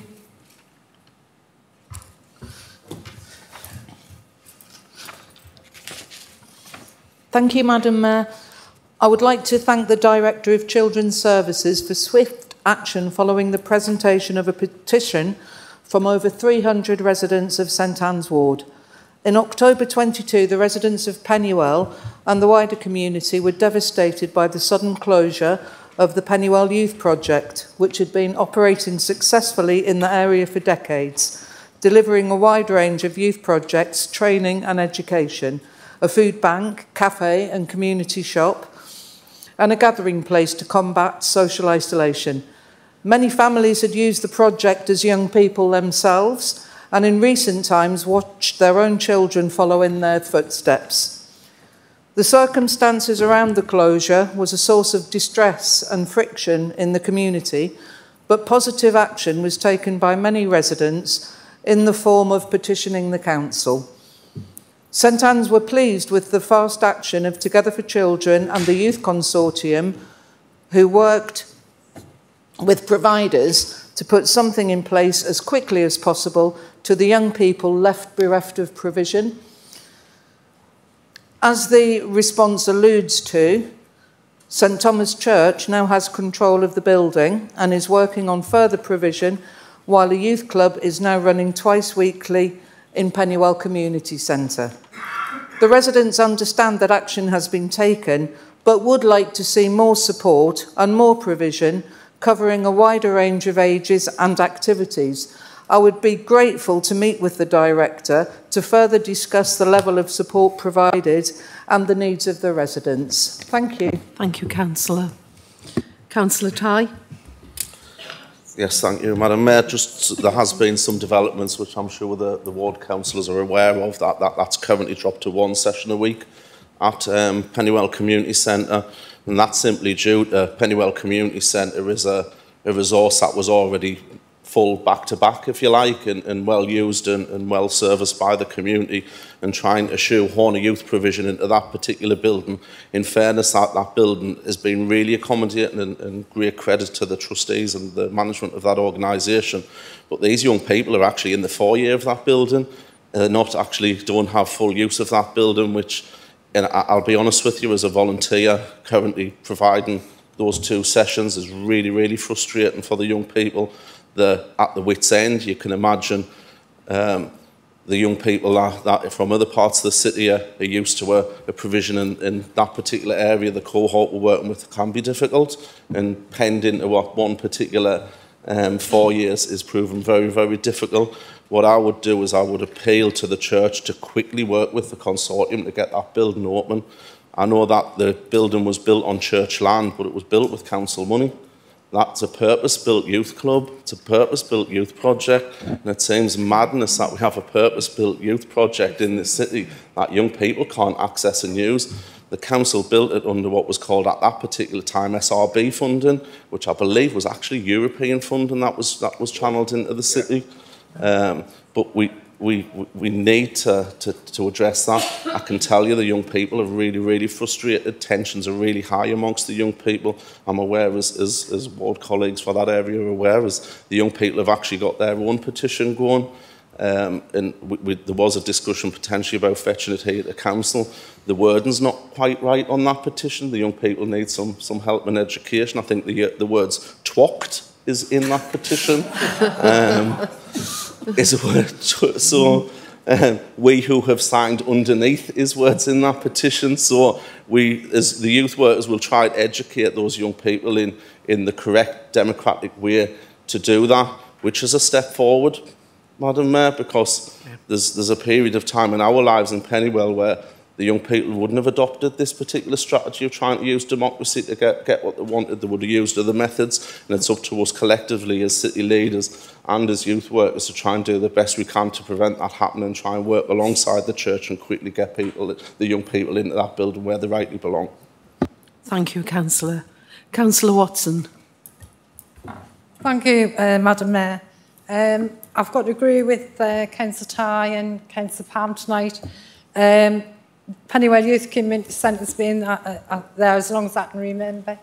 It was given money from SRB3 at the time to build because we didn't have any provision in that area at the time. I've got to thank the consortium who's moved in to try and overcome the loss of the Pennywell Youth Project. Feelings is quite high amongst the residents at the moment. As you say, Councillor Ty's just told you, it is now dropped down to one night a week. This Pennywell Youth Project was, it didn't just cover Pennywell, it covered the whole of St Anne's Ward, which is South Hilton, Nookside, Hilton Lane. So it was a huge area. So the people around there now feel that they haven't got youth provision. And at the moment, we've got a lot of antisocial behaviour. So I think, you know, we need to the council needs to work with the church to make sure that this provision is more accessible than one night a week. Thank you, Madam Mayor. Thank you, Councillor. Thank you all for your helpful comments on this. Can we accept this report? Thank you. We now move on to the review of the council size and ward boundaries. I call upon the leader to move the approval and adoption of the report. Thank you, Madam Mayor. I so move. Cabinet Secretary, do you second the report? Second the report and reserve the right to speak, Madam Mayor. Leader, if you would like to speak on the report, please. Can I move an amendment, Madam Mayor? The leader needs to speak first and then I'll come back to you. Thank you. I'll keep it very brief for Councillor Edgeworth. Nothing further to say on the report. It's fully laid out, Councillor Edgeworth. Right. Thank you, Councillor Edgeworth. Thank you, Madam Mayor. I just wondered if I could move an amendment to the recommendation in item 2 and just delete the words at 3 p.m. For the extraordinary council meeting. I'm part of the working group that's looking at this, and we weren't consulted, and I've spoken to some colleagues in all political groups who weren't consulted about whether that 3 p.m. time for the extraordinary meeting on the 22nd is the right time. It may be, but I just wondered if we could delete specific recommendation at 3 p.m. and ask the groups to have a conversation and then agree whether that is the right time or whether we want it after the main budget meeting. Thank you very much. As you've moved that as an amendment, is there someone to second that? We'll second it. We'll second it. I think Councillor Mullen will second it. Thank you. Just move forward with that. I was going to ask Madam Mayor that since this report's already been agreed, ask the City Solicitor, is this pertinent now? Madam Mayor, through you, it is possible, if Council is agreeable, to agree an alternative time for the meeting to that that's proposed in the recommendation. I think we're happy to do that, to accommodate. Yeah. Right, thank you. That's fine. That's, if we're happy to have a conversation, that's great. I'd also like to speak on the main report as well, if that's all right. Okay, thank you very much. Right, does anyone else wish to speak on the report? Councillor Mullen. Right, Councillor Edgeworth, you first, thank you. Thank you, Madam Mayor. Just quickly, been a fairly constructive working group looking at this. Just wondered if the leader could comment if more members of the Conservative group agree with Councillor Donaghy that they are out of touch locally and nationally and join Reform UK, would that derail this process because we'd have to consult with a new political group on this council?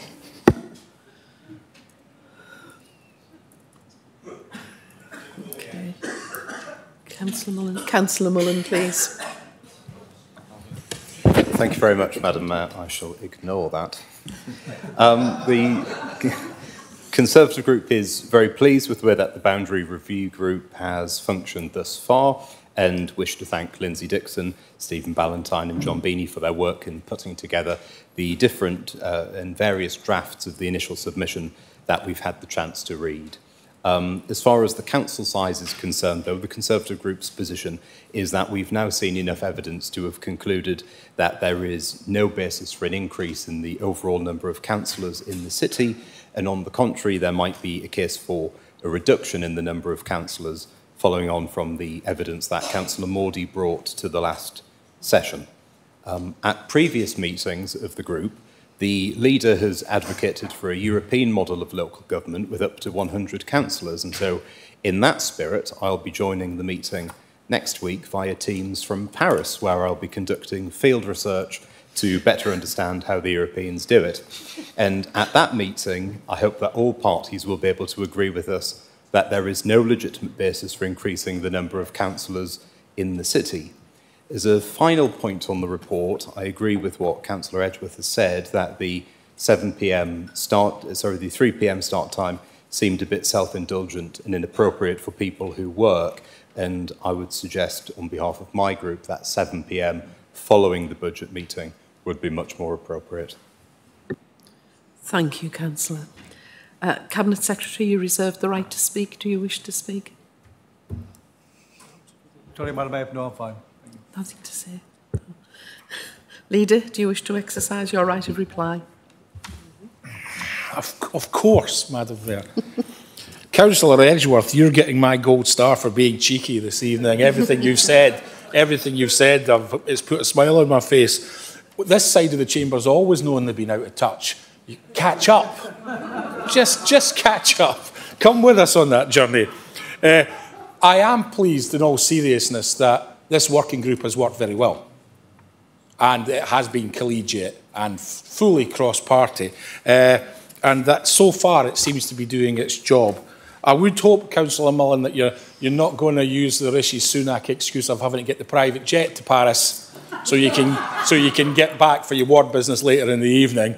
Other than that, enjoy it. But I'm sure this process will give us a proper presentation on what we think Sunderland should be going forward. So with that, Madam Mayor, I'll leave it there. Thank you very much, Leader. I now ask you all if, with including the amendment regarding the time of the meeting, do you accept the report? Agreed. Thank you. The next item tonight includes a report of the Leader on special urgency decisions and a report with a supplementary report on appointments. We will take these in turn, starting with the Leader's special report on special urgency decisions. Leader, would you please move the report? I so move the report, Madam Mayor, and there have been no special urgency decisions. Thank you. Cabinet Secretary, do you second the report? Second the report, Madam Mayor. Thank you. Does the Council agree to receive the report? Agree. Thank you. Next, we'll deal with the report and supplementary report on appointments. Leader, would you please move the reports? I so move the report, Madam Mayor. Thank you. Cabinet Secretary, do you second the reports? Yes, Madam Mayor, I do indeed second the report. Thank you. Leader, do you wish to speak to the reports? No, Madam Mayor, it's fully laid out, as is the supplementary. Thank you. Does anyone wish to speak to the reports?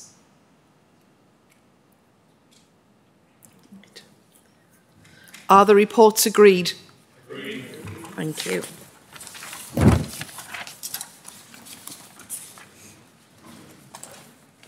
We'll now move on to the notice of motion, environmental impact of council cars. I call upon Councillor Mullen to read and move the motion.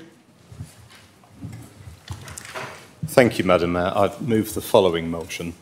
Council notes its commitment to the Conservative Group's 2019 motion declaring a climate emergency. Sorry, excuse me, Councillor, sorry, I didn't... Yes, sorry. I just want to clarify on this motion. Under the, I think it's procedure 6 of the council's constitution, which regarding the use of mayoral vehicles, I just want to clarify, as those are specifically to benefit the mayor, the deputy mayor, the leader, and the deputy leader. Is there any conflict of interest in yourselves being in the room and being able to vote on this this motion?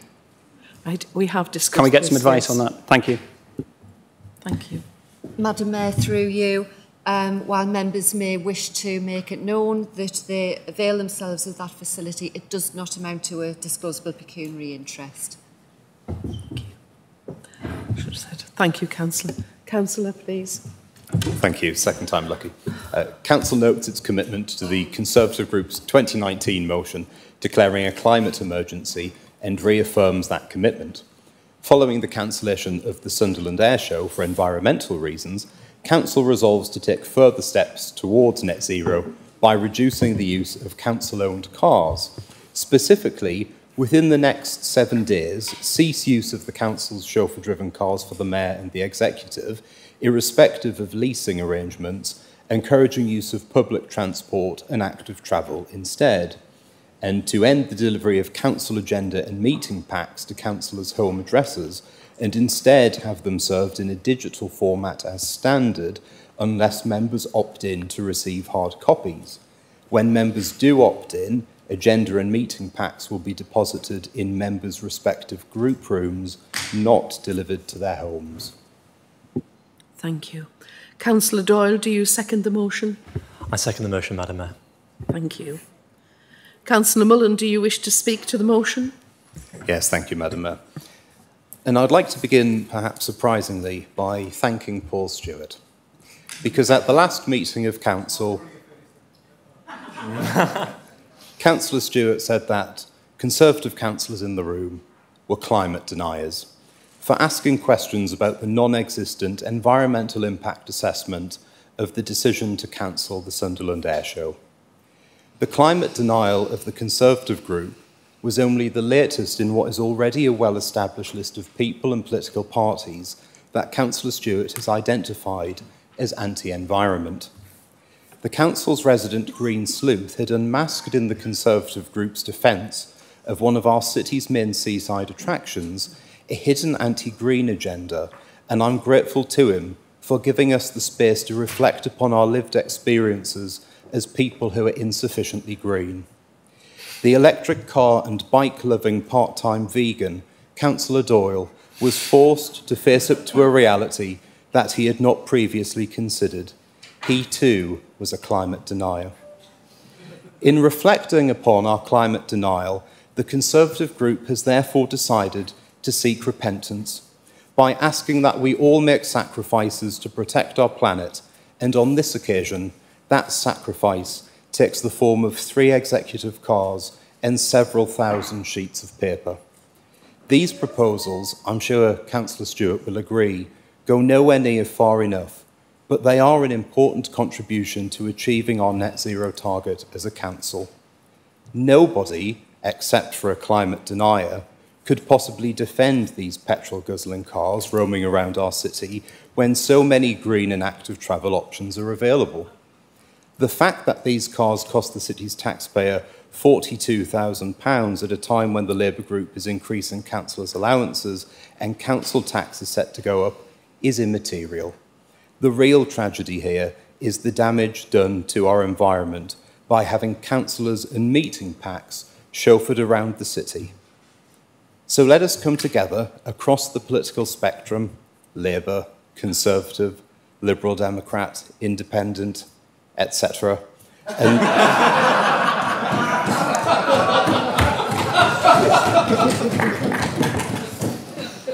and lead by example by saying no to these cars and to the printing costs that amount to in the region of £100,000 a year.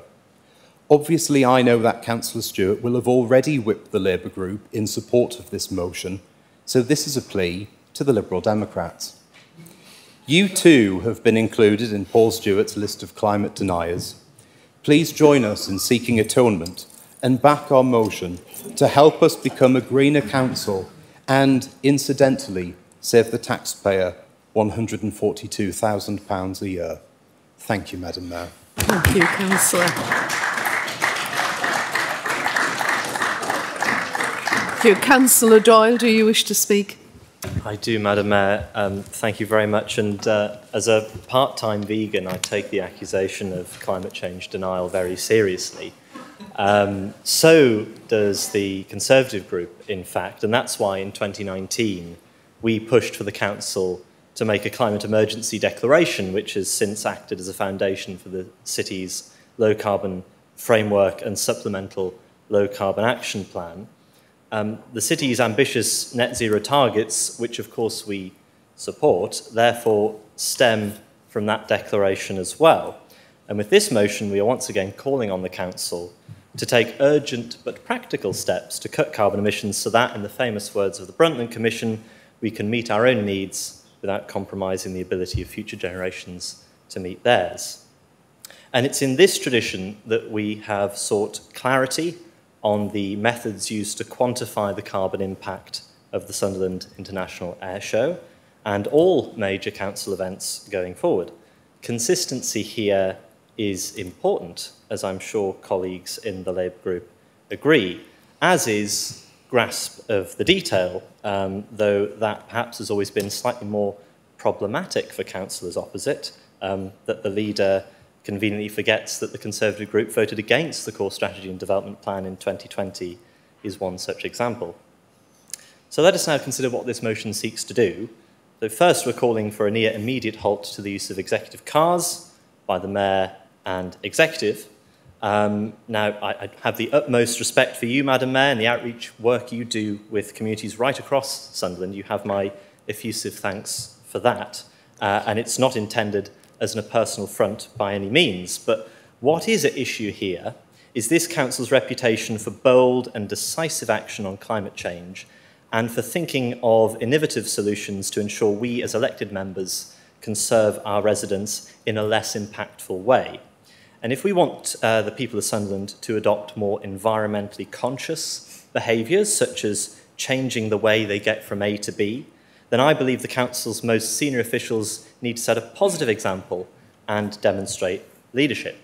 Modal shift, a concept which Councillor Stewart is so clearly familiar, as demonstrated by his answer to my question on his update earlier, is a critical part of our low carbon action plan and underpins much of Strategic Priority 5. And I see no controversy in pursuing that from the top down. The second proposal in this motion was inspired by Councillor Michael Butler, who for some time now has been relentless in urging colleagues to swap paper agendas for their digital counterparts.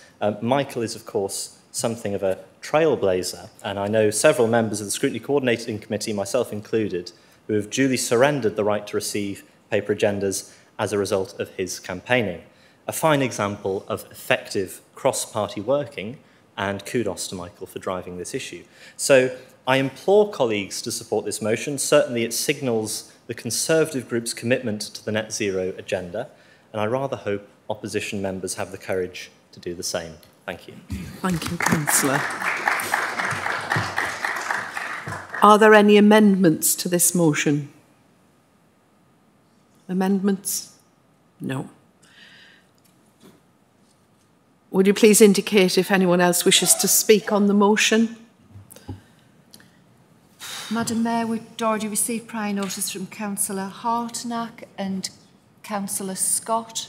If Councillor Scott still wishes to speak, Councillor Tye, Councillor Butler, Councillor Peter Gibson, Councillor Curtis, Councillor Edgeworth, oh, sorry. It's Councillor. Sorry, apologies. Councillor O'Brien. Councillor Denny Wilson. Councillor Crosby. Councillor Truman. Councillor Jay Heron. So, Madam Mayor, the speakers are Councillors Hartnack, Scott, Tighe, Butler, Peter Gibson, Curtis, O'Brien, Wilson, Crosby, H. Truman and J. Heron. And then Councillor Mullen has the right of reply. Thank you very much. Councillor Hartnack, would you like to begin? Thank you. Thank you, Madam Mayor. I don't need to say much more in addition to that which has already been said in support of this motion. I strongly support the motion.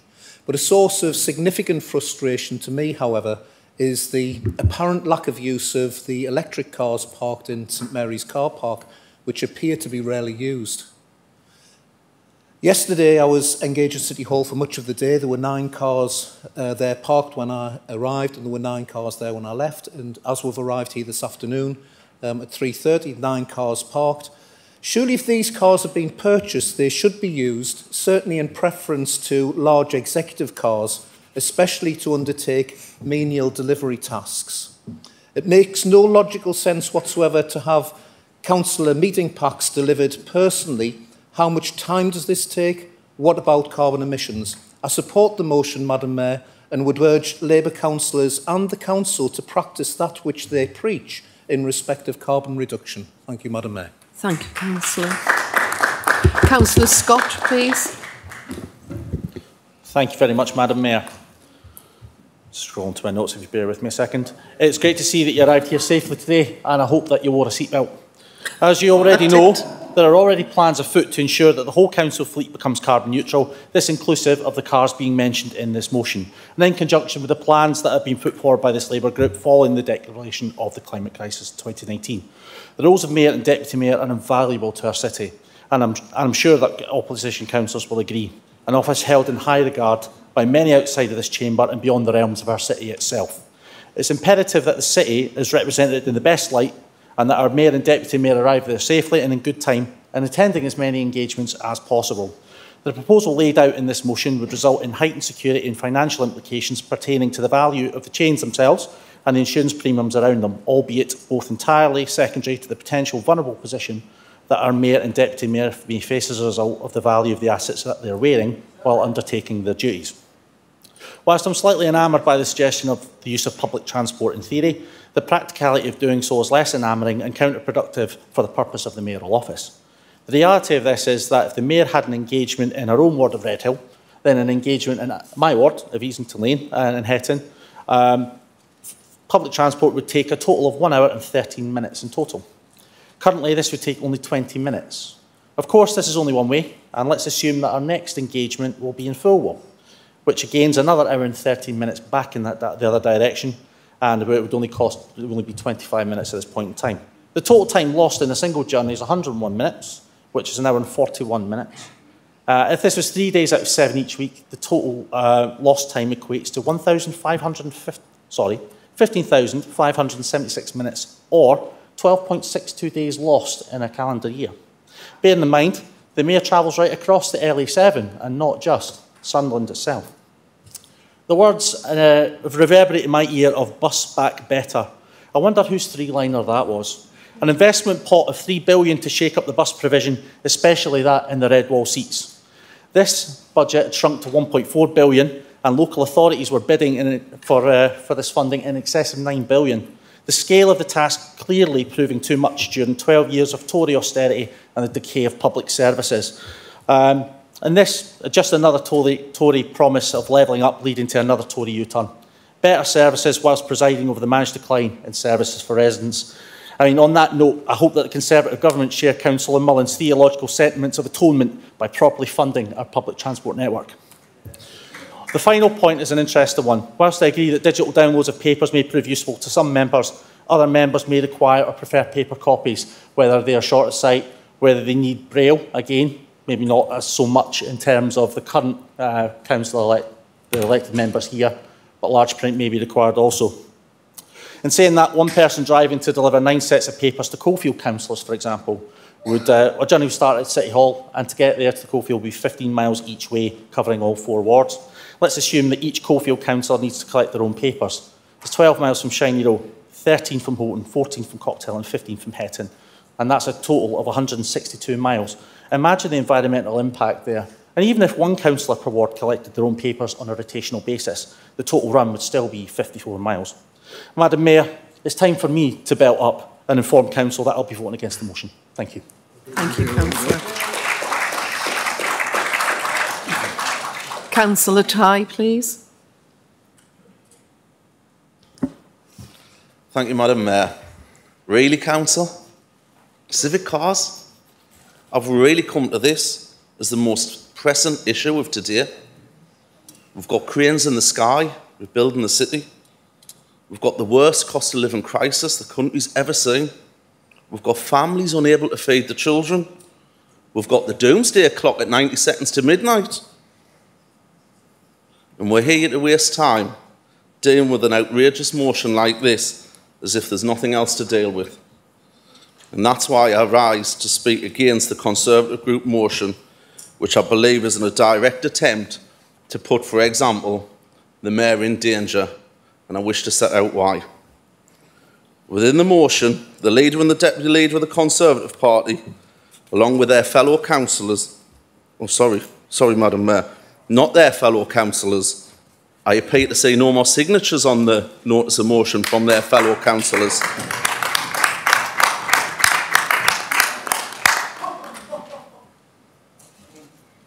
Madam Mayor, no idea what that outburst was for, like the others he does every single council meeting. I'm sure I didn't hear what it was. Please I'm sure we'll deal with it at some point. Thank you. But I'll repeat what I say in case people couldn't hear what I say. Maybe it's the Conservative Party's in disarray. Maybe it's the rest of the Conservative Party members have went to join Reform. Who knows? We'll find out in time, though. And I'm also astounded, Madam Mayor, that the Tory opposition have given us the gift to talk about aeroplanes and the climate emergency. Now, you might not have heard, but their leader, Fishy Rishi, has abused taxpayers' money not once, but twice already in January alone, with his jaunts using a luxury RAF jet to fly from London to Leeds, and again this month from London to Blackpool, and then Blackpool to Teesside. Was it worth it? Was it for the good of the country, Madam Mayor? No, I'm afraid not. It was to fly around his Conservative constituencies, giving them a little bit of money in the name of levelling up. Wow, climate emergency. Anyway, Madam Mayor, back to the motion. The proposal is that yourself, along with the leadership, stop using civic cars, which includes, and it's already been alluded to, a fleet of electric cars. A fleet of electric cars that are used by the leadership and yourself for commute. The proposal, the alternative proposal for you, Madam Mayor, is you get on your bike, you use public transport, or you use one of the new Z-Wings e-scooters right here in the city centre with your mayoral chains hanging from your neck. This is to get to your hundreds, under the leaderships, of mandatory and worthwhile meetings and events. I wonder what Mr Gove would have thought when you arrived, Leader, on your Z-Wing scooter, while discussing the serious issues that this council wants to talk about. Now, let's be clear. I've got no idea how much those civic chains are worth, having been donated by Nissan some time ago in recognition of the commitment to this city. I'm not too sure what they'd think of the Mayor heading out on business with a change dangling from her neck, riding up and down on a bike up Hilton Road. There are a few big issues with this motion, Madam Mayor. Firstly, safety. The second one, public transport. And I'm not sure if my fellow councillors have looked out the windows lately, or if you're actually aware around public transport. Thank you. Thank you, Councillor. Please let Councillor Tighe finish. The reliability of public transport due to a decade of underfunding is laid bare for everyone to see. Only last night I was at a meeting which included business leaders and our major partners for this city, whose number one issue in this city was transport in and around this city and the lack of it, and that we need to do something drastically about it. That's not from us as politicians, that was business leaders in this city who were here to speak to the Chief Executive and the leader and tell them what their pressing issues were. And do you know what, Madam Mayor? We all know why. We all know why public transport's decimated. It's a decade of Tory rule and lack of funding and lack of support to local authorities and regions like ours. And there's only one simple fix to that. Only a Labour government will fix that underinvestment. Now let's move on to the proposal to stop our electric fleet from being used to deliver the members' deliveries in favour of all 75 councillors. Councillor Tighe, 5 minutes. Yep.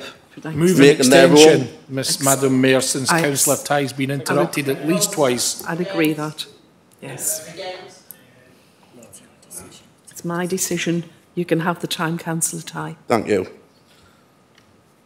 So, members' deliveries in favour of all 75 councillors making their own way to the City Hall using their own cars.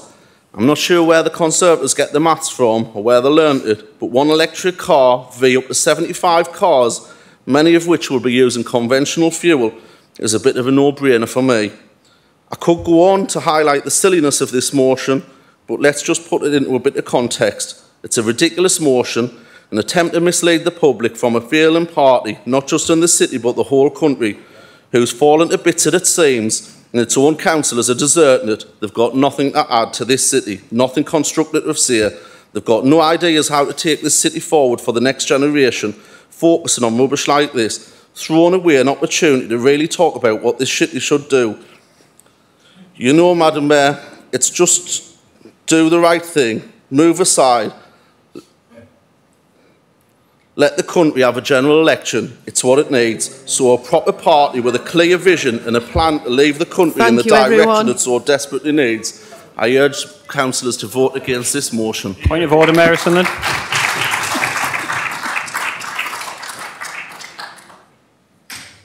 Councillor Hodson. Under point 4, so part 4, section 11 of the Rules of Procedure, I can see the way this is going. Can the question now be put? I feel we've only heard 2 opinions. I will take more, but if I find that people are simply repeating what has been said before, we will call a vote. Thank you. Councillor Butler, please. Thank you, Madam Mayor. I'm not sure whether to thank the Tories for the second mention I've gotten in full council. Yeah, there is some substance, I think, Madam Mayor, to parts of this motion. It does appear a little bit rushed. The fact that they've suggested you travelling to Southwick for the Christmas light switch on, of which you're always welcome, Madam Mayor, but on the number 4 bus, I don't think it would carry much weighting for the children of Southwick when you arrive on a bus. And of course, we have the security implications, like Councillor Tighe mentioned. I did, however, notice that those opposition councillors that spoke in support of this did have paper in their hands, which I may remind all members that we have the option to opt out of those papers. So I'm not sure what the purpose of most of this motion is about. Despite that, I think we should lead by example. And yes, Councillor Doyle, I did shame some councillors into giving up their paper agendas, and that is available to all councillors, and we can walk away from here tonight and do that immediately. So I would encourage you to do that, but I can't support this motion, Madam Mayor, when your vehicle and transport arrangements have been suggested to be taken away. I think that's a step too far, and bold and brave decisions do need to be made, but they need to be made on an individual level. And I'll allude to what I said before. We have to lead by example on that. Thank you, Madam Mayor. Thank you, Councillor Butler. Councillor P. Gibson, please. Thank you, Madam Mayor. Madam Mayor, some of the elderly councillors in this room will remember that I was Mayor of the City in 2002/3. As a matter of fact, Madam Mayor, I was put forward by officers in this council as Mayor of the Year. There is a competition run by the Cooperative Bank to determine the Mayor of the Year for the whole country. And I was put forward by officers of this council to be that Mayor of the Year. And I just happened to have been reading those papers today, Madam Mayor, on another matter. During my year of office, Madam Mayor, I travelled, according to the officers, not me, according to the officers, I travelled to over 550 events in this city and surrounding area. I couldn't have gotten there on the bike. I couldn't have gotten there on a scooter, even if it was electrically powered. And one of the opposition members was one of the drivers then.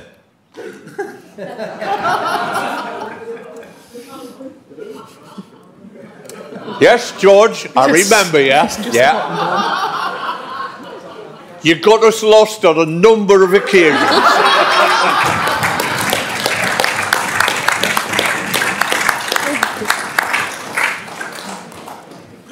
Madam Mayor, this motion from the Conservative group is absolutely ridiculous. I've never heard anything like it in my whole time in this council. This is the first time that they've suggested taking the mayoral car away from you. That mayoral car has been with the council since the council was officially a registration council. And that registration on that mayoral car was brought from the registration council to be the council's mayor's car. Madam Mayor, I oppose this motion of... Thank you. Thank you, Councillor.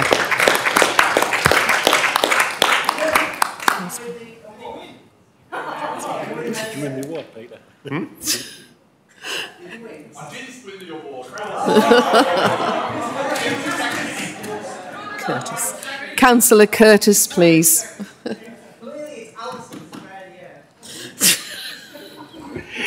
Thank you, Madam Mayor. Right, I've listened to both sides of this. Well, basically, I'm not going to become a vegan because I'm not giving up meat. I'm just going to have that said. But there is parts of this motion which I do agree with, and it's regarding the paper part. Now, one of the councillors on the Labour side mentioned that people with sight problems might need paper. Well, I'm one of those people. I use my laptop and I can enlarge it on my laptop. So people with sight problems are better off using their laptop. If we can get people to use that, then we can cut down on the paper being sent out to people. I mean, that's what we're giving them for, and they're provided by the council. So that's one way we can do things. Not only is it environmental friendly, it also cuts down on the money that we spend for the paper as well.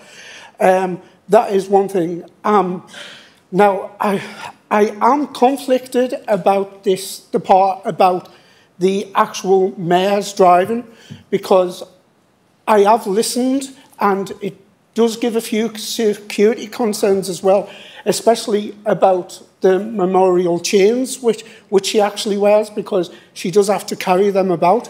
But knowing that, and keeping that in mind, if we've got electric cars, then we should be using them more because they're more environmentally friendly. So if this motion doesn't go through, can we take into consideration the paper part? Like as my colleague Michael Butler, Councillor Michael Butler has said, I'm a great believer in using the tools that we've got. And as I say, the council laptop does help me quite a lot in all the meetings that I go to. I mean, I still get handed things like this, and you know, it's not nothing I can actually use but I do get sent them via email. I do, so I can access them whilst I'm in the meeting. And I'm sure every one of you also gets them via email as well. And as I say, it's going to cost the council less money to have things like this than to have a big bunch of, is it about 8, sometimes nearly over 100 pages for a council meeting, because I did used to get them till like the member services stopped them from coming because I was accessing everything through email. So, I mean, you know, turning down parts of the motion, which I do support, and parts of the motion, I think, like for the mayoral thing, I think, I don't want to use the words, but that's pretty bonkers.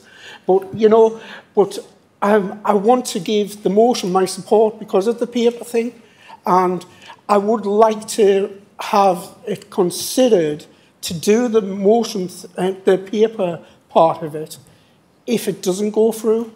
So, like, could like the powers that be keep that in mind when this acts, like, at the end of this? So, could we just consider that?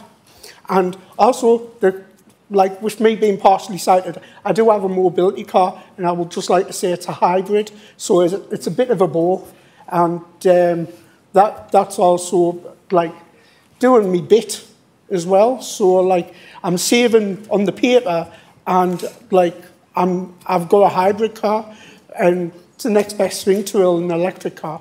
So that's all I wanted to say. Thank you, Matt. Thank you very much, Councillor. Thank you. Councillor O'Brien. Thank you, Madam Mayor. Can I just say a couple of things, because Phil mentioned this is the most ridiculous motion ever come to council. I think you've said that about stopping free meals, visa tickets, and other things we've implemented before, and we won on them eventually. Point of order, Madam Mayor. Point of personal explanation. Yes. Never spoke on free meals. Never spoke on cinema tickets. Can please, cinema tickets, Councillor cinema tickets. O'Brien, remove that comment. That's untrue. He's lying. Well, the Labour Party. The Labour Party said it. He's lying again. He seems to have a bit of a habit of that. Okay, thank you, Did the Labour Party not say that ending free meals was ridiculous? Can we? Exactly. In fact, I remember Graham bringing his... Councillor O'Brien, I'll just clarify for this point. You did say Councillor Ty initially, I apologise. but you the do Labour mean Party. the Labour group in the general. Labour group. The Labour group. Thank you very much. So I remember Graham Raveney's packed lunch, like I'm going to waive my bus pass, because it costs a handsy sum of £3.90 to get around the whole city of Sunderland. So maybe that's a solution for the mayor. It is completely and utterly disgusting to hear the Labour Party of all parties talk about a hierarchical system which means that one person or a couple of people get to use executive vehicles whilst there's a cost of living crisis going on. Like, people can't afford to heat their own home or pay council tax, or maybe having the responsibility of weighing up decisions whether they're going to feed themselves. It's a disgusting attitude to take. It's horrible to hear some of the flimsy excuses that people cannot respect and cannot use other parts of transportation because you're wearing jewellery. What shouldn't be, for a position what shouldn't even exist, is ridiculous. God, it boggles the mind. It's like listening to the Tory party, and it's like listening to the Labour Party over there in this occasion, because you can interchange this. Because in Parliament, you're saying that you shouldn't be using executive jets, but here, the Tory party saying you shouldn't be using the executive vehicles. I agree with them on this. I agree with you in Parliament. It's bonkers. It's just ridiculous. I agree with all of you, but I'm going to vote for the motion. Because given the pertinency of what climate we're living in, 40 some odd grand's quite a lot of money to some people. 40 some odd grand's is a lot of money. If people, I mean, I'm going to use most of this on my election re-election campaign because it's ridiculous. People are not going to accept that it's acceptable for some people in this council to use executive vehicles to jet around the city, when other people go to work, use public transportation, use bikes, use the electric scooters. It's just not going to wash, Graham.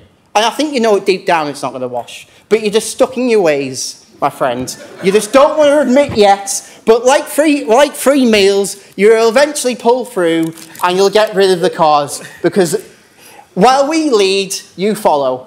Thank you. Thank you, Councillor O'Brien. You never fail to disappoint. Thank you. Councillor Wilson, please. Thank you, Madam Mayor. If you think the meeting's crackers up to now, I'm going to take it to another level. I'm going to be super environmentally friendly, but this does come with a health warning. Madam Mayor, I believe someone gave you a red envelope earlier. In that red envelope is the last word of my speech. Right? I'm not going to say the last word of my speech when I get to read it out. I haven't started yet. Because this is, what I'm going to do now is, it doesn't use paper, it doesn't use electric, it's not digital, mental telepathy. That's the future. Now, if this works, right, there'll be no more arguments. And what I'm going to do when I read my speech out, I'm going to send out what I call mind beams. So anybody with a weak mind, leave the room.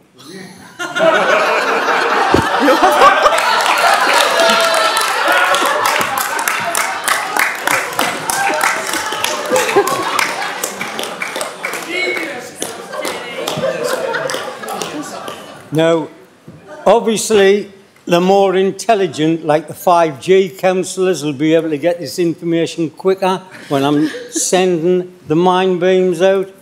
But just to give you an example of something that was said 170 years ago and stands the test of time, because that didn't last 2 minutes once the Prime Minister flew from London to Leeds. Totally, it's just a headline grabber. So if this works in here tonight, we'll be on the front page of the Echo. Madam Mayor, I'm beginning now. To help educate those responsible for this silly motion and to hopefully ensure it doesn't happen again, can you feel anybody failing anything yet? Right? And hopefully ensure it doesn't happen again. I want to give this council a really good example to follow. A written statement that has not only stood the test of time, but is possibly even more relevant today than when it was written over 170 years ago by a very famous Sunderland woman. Her name was Peggy Potts. A bit of background on... What? Madam Mayor, is Councillor? the word pontoon?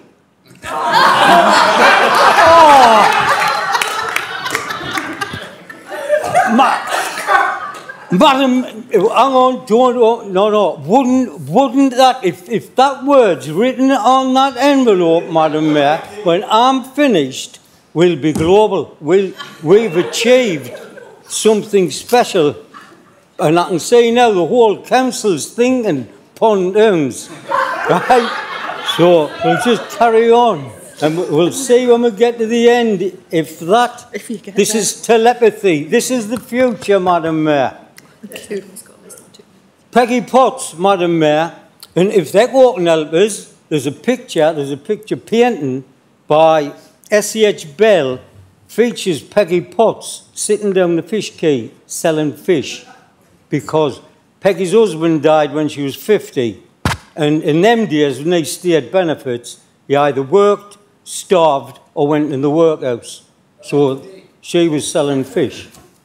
So, Madam Mayor, Peggy sold fish, and she also done a bit of smuggling as well.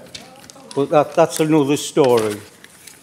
So, around the 1850, there was about to be an election in Sunderland, and Peggy produced and circulated a pamphlet around the town Bear in mind, before she became Peggy Potts, she was Margaret Havelock, a second cousin of General Havelock, who we got a big statue and all that too.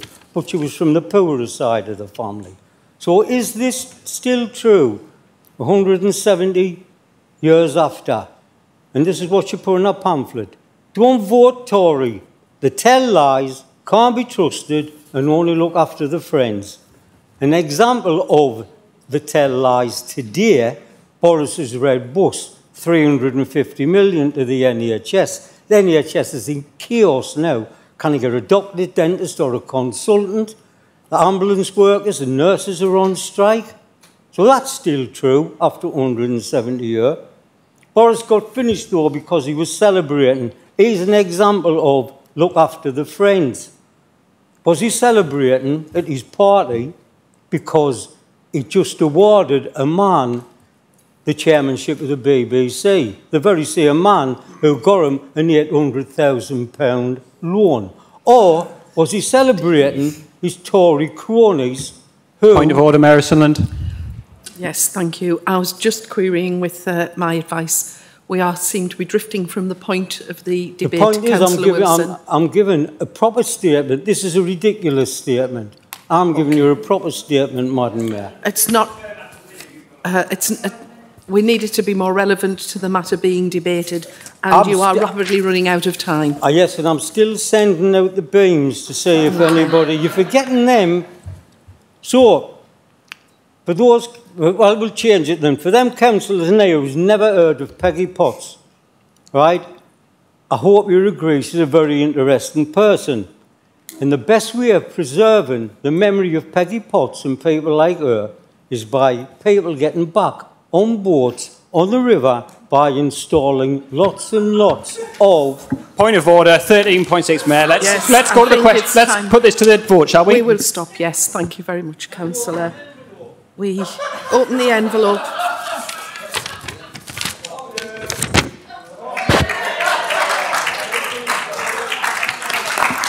Madam Mayor, we're quite happy to go to the vote if it helps Madam Mayor. Okay, thank you.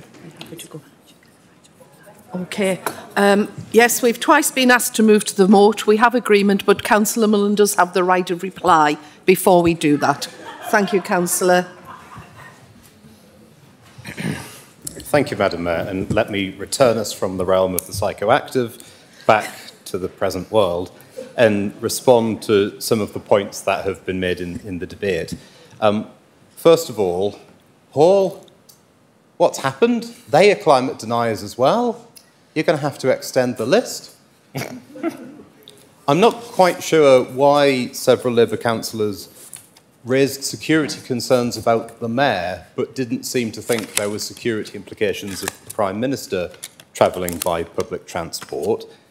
Not sure I'll get to understand either. Councillor, you can't have the Prime Minister getting on a bus, Graham. If the Mayor has to have an executive car, the Prime Minister can't travel by bus. Councillor Scott highlighted that the Mayor would lose 101 minutes if she was not to travel by executive car. And I would simply ask the Labour group, is 101 minutes not worth it to save the planet? Yeah. Clearly, I'm sorry, Paul, but they don't think so. It must be very difficult for you. Somebody mentioned that the doomsday clock was at 90 seconds to midnight. That is correct, and it's partly to do with the environmental crisis, which the Labour group will now worsen. Somebody raised how much the civic chains are worth. I hadn't thought of it, but I will look into it ready for our budget amendment, which will help us bring down council tax in the city. It's not yours to say. Somebody said, where do the Conservatives get their maths from? There would be 75 councillors driving to collect agenda packs. No, it wouldn't, because this proposes that the majority of us would have them sent through electronically. So only a few of us would be driving in, if necessary. Councillor Butler said that change happens at the level of the individual, which is a very Conservative thing to say, Michael. As it happens, we do have a vacancy if you're interested. I think what he meant to say as a good socialist is that it will take a communitarian effort to deliver meaningful structural change, and that change can't happen at the level of the individual. But it's sad that he hasn't supported this, because I think he clearly agreed with it. I would slightly query Councillor Gibson's claim that the cars have been with us since the council was formed, because I think the lease is actually quite new on the 3 cars that is currently sitting in. I think they're newer than that as well. I think the leases are fairly recent. Very grateful to Councillor Curtis as well for his eventual support. I was a bit worried for Niall there, as he strained as the whip was potentially broken, but I think he eventually landed on the right side of the argument. And just a final point in response to Councillor Wilson, which is quite difficult to do because I'm not quite sure what you said, Denny. I tried my best, but the beams didn't quite reach this side of the chamber. Further problems with the acoustics for Paul to look into, but since the claim was made on the side of the bus, there has been more than £350 million a year put into the NHS. Thank you, Madam Mayor. Thank you, Councillor. Thank you, everyone. We will now move to an electronic vote on this motion. So if the Governance Officer could confirm, please, that the vote is running. The vote's running now, members.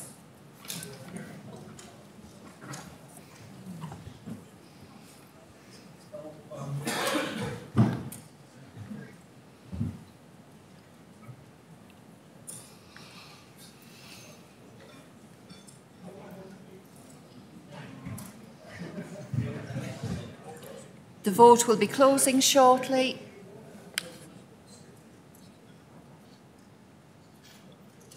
If we could close the vote now, please.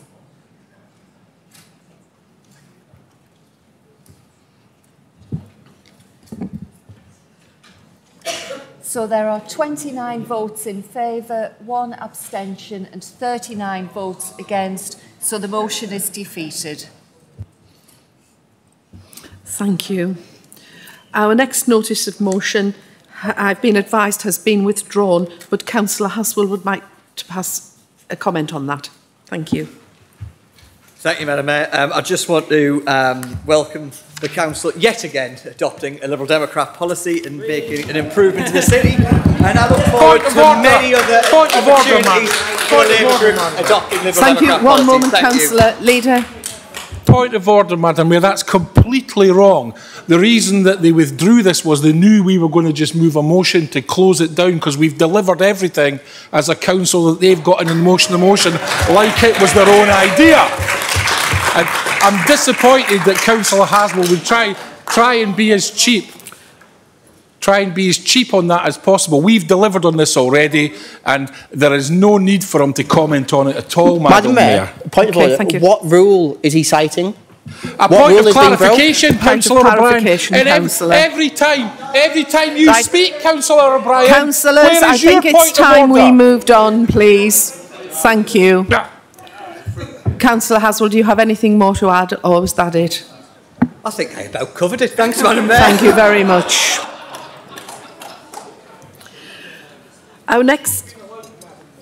Thank you. Our next notice of motion, addressing discrimination of cared for children. I call upon Councillor Farthing to read and move the motion.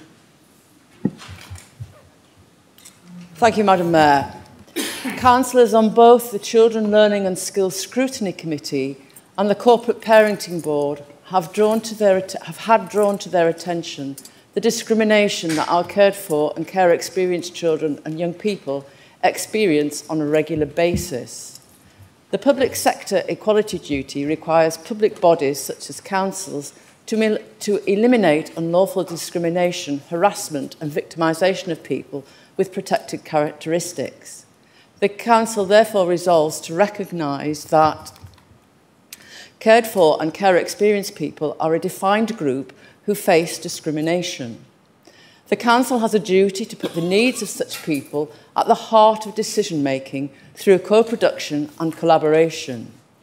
Henceforth, future decisions, services and policies made and adopted by the Council should be assessed through the equality impact assessments to determine the impact of changes on people with care experience alongside those who formerly share a protected characteristic. In the delivery of the public sector equality duty, the Council includes care experience in the publication and review of equality objectives and the annual publication of information relating to people who share a protected characteristic in services and employment. And henceforth, this Council will treat care experience as if they were a protected characteristic and formally call upon all other bodies it partners or contracts with to treat care experience as protected characteristics until such time as it may be introduced by legislation. Proactively seek out and listen to the voices of care experienced people when developing new policies. Thank you, Madam Mayor. Thank you. Councillor Price, do you second the motion? I second the motion and reserve the right to reply. Thank you. Councillor Farthing, would you wish to speak on the motion?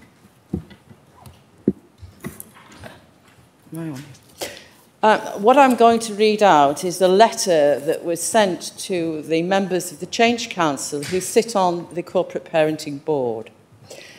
And it's really to all of us. So it says, "Dear corporate parents, we are writing to bring to your attention an issue that we believe would improve outcomes for all care experienced people across our local authority. We are aware of the 9 current protected characteristics under the Equality Act 2010. Age, disability, gender reassignment, marriage or civil partnership, pregnancy and maternity, race, religion or belief, sex and sexual orientation. This Act protects people from being discriminated against due to these characteristics in a range of situations such as the workplace, when buying or renting a property, and public services, amongst others. We believe that care experience should be a protected characteristic, and we urge Sunderland City Council to follow the example of other city councils such as Manchester City Council, Cumberland Council, Westmoreland Council, and Westmoreland and Furness Council, and Ashfield District Council, who have already voluntarily introduced care experience as a protected characteristic. This also follows the recommendations in this independent review of children's social care, which suggests that the government should make this into law. This would make the UK the first country in the world to recognise care experience in this way. We would like to be ahead of this by Sunderland City Council voluntarily showing their support for care experienced people, as we know they have done in the past. We are very aware in our daily lives how we can be treated differently due to being care experienced young people. We believe that if Sunderland were to support us by making care experience a protected characteristic, this would help protect us from discrimination and harassment based on our care identity. We see the main benefits of making care experience a protected characteristic as follows. It ensures that discrimination for people who are care experienced are treated in the same way as discrimination against anyone with the existing protected characteristics. It will raise people's awareness of the discrimination faced by care experienced people and the importance of supporting us. And it allows corporate parenting and equality and diversity work to be closely linked. Most importantly for us, this support and protection would be with us throughout our entire lives. There are different layers of protection in our early life, but a lot of this ends when we reach 25. This protection would form an underlying support which stays with us throughout our adult life and ensures that our care identity does not impact on our future prospects. By making care experience a protected characteristic, this allows businesses, employers and policymakers to put in place policies which promote better outcomes for care experienced people. We understand that not everyone may be comfortable sharing their past care experience in this way, and that would still be up to them to decide in the same way that any of the other 9 characteristics can be disclosed at that person's discretion. However, it ensures that for those who do choose to declare their past care experience, they are not at risk of being discriminated by this. They would also be supported in ensuring that it does not impact their life in a negative way. We also feel that this links well with the project that we, that's the Change Council, are exploring with the younger group on the training videos around education and post-16 education routes. They highlight the stigma and difficulties that care experiencing people can face. We believe that with your support as our supportive parenting partnership or corporate parents, we can take this further and encourage Sunderland City Council to implement this with our local area. By making care experience a protective characteristic, this would demonstrate Sunderland's commitment to supporting the outcome of care experienced people and promoting high aspirations for us without the fear of discrimination for our care identity. In addition, it offers us more stability in our education and work lives and support us as we move into independent adulthood. We hope to have your support and to work with you around this important campaign. Yours faithfully, Change Council, 16+ years. Thank you, Madam Mayor. Thank you.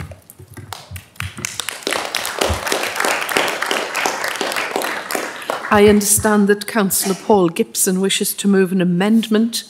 Is that the case? Will you please give it now? Thank you, Madam Mayor. For moving the amendment, I'd like to compliment the movers of the original motion on a motion that, if fully implemented, will transform the prospects of young people in care in the city. Basically, the amendment is a bolt-on addition to the final bullet point. It's a new bullet point, and it reads as follows. The Council requests that the Chief Executive writes to our local members of Parliament requesting that they, A, either support or introduce legislation to amend the Equality Act 2010 to extend the list of protected characteristics to include children and young people leaving care. B, to support the provision of a universal basic income for young people leaving care, to give them a helping hand for dealing with expenses such as accommodation and subsistence. This Council notes that such a system has been introduced by the Welsh Parliament on a trial basis. I have pleasure in moving this amendment, Madam Mayor. Thank you, Councillor. Councillor Curtis, do you second this amendment? I do second the amendment, Madam Mayor, and I also reserve the right to speak later on. Thank you. Would you like to speak, Councillor? Thank you. There's been a lot of research into problems faced by children in care and or people leaving care. For example, the Drive Forward Foundation calls for care experience to be a protective characteristic, to protect them from stigma and indirect discrimination. Much of the discrimination is unintentional. For example, a teacher may have lower expectations and aspirations for a pupil who's coming out of care or is in care. They may suggest, well, don't you think physics is rather a difficult subject to take? Why don't you try and do this subject instead? Or on a maths paper, they may enter them for a paper where the cut-off point is a grade C, maximum you can achieve. I actually know someone who had that treatment meted out to them. As I say, it's usually done with the best of intentions. Be cautious, don't overreach yourself. And it's often influenced by the child's unsupportive or non-existent home environment. Result, of 18 to 21-year-olds, care leavers, only 6% get to university, and once there, they're twice as likely to drop out, usually due to economic pressures. In employment, they're often made to reveal their background, resulting in the problems just described. Article 39, another pressure group, focused on 16 to 17-year-olds, arguing that they're in many ways as vulnerable as younger children. For example, 22 children aged 16 to 17 living in property without any adult carer between 2018 and 2020 died. 66% of these children in care have suffered from some form of abuse or neglect. A review by the Children's Commissioner of 2020 found that teenagers in care frequently lived with vulnerable adults who were often drug or alcohol addicts, had mental health issues, or had even been in prison. Whereas 1.4% of the UK population is care experienced people amount to 25% of the homeless and prison populations. The Department of Education did research of its own, and it revealed that 60% of children in care aged 16 to 17 lived in properties without day-to-day care or consistent or adult supervision. 90 children aged 15 or under lived in similar accommodation. Over 50% of those in care, less accommodation, were from ethnic minorities, and 70% of them were boys. Ofsted then decided to do its own research and came up with identical conclusions.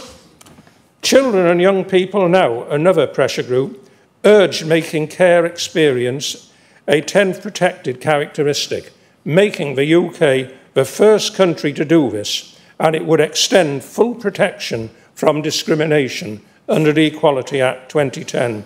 At present, they have to try and prove discrimination on some other ground, for example, maybe gender or race or whatever. Children and young people now referring to care leavers under representation in universities, particularly prestigious one, they're underrepresentation in apprenticeships, but they're overrepresented among the homeless and people with low life expectancy.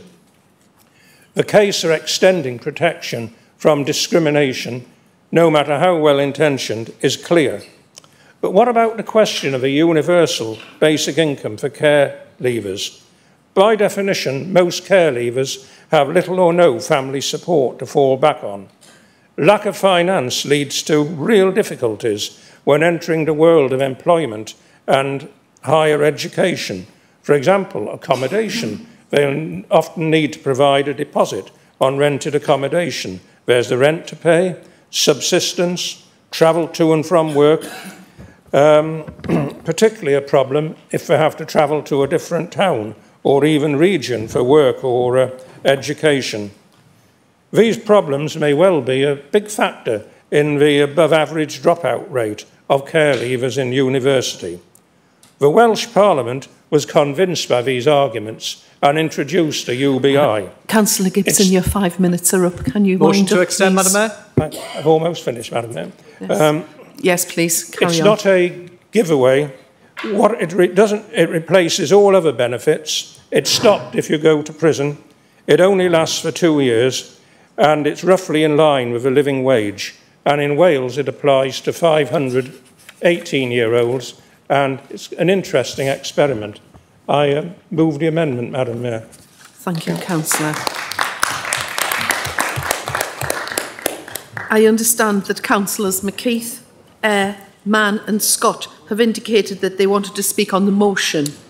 Would you indicate, please, if you wish to speak on the amendment?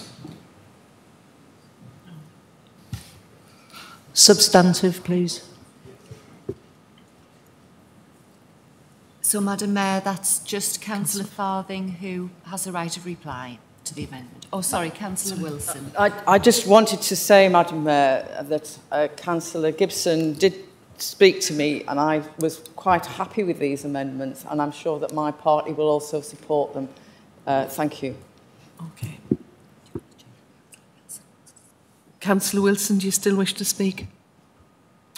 I'm not sure if this is to the amendment or this what. is for the amendment. Yeah, but I just want to share this one with the council.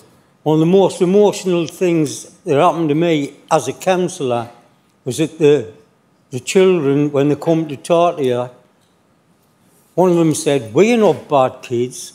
Why is it when we pour out, you put us in the worst places to live?" And these kids, you're very lucky if you've never wanted to borrow a fiver off somebody or something like that. They've got nobody to turn to, you know, and sometimes if they do borrow money, it comes with strings attached. So anything that can help these kids will be great.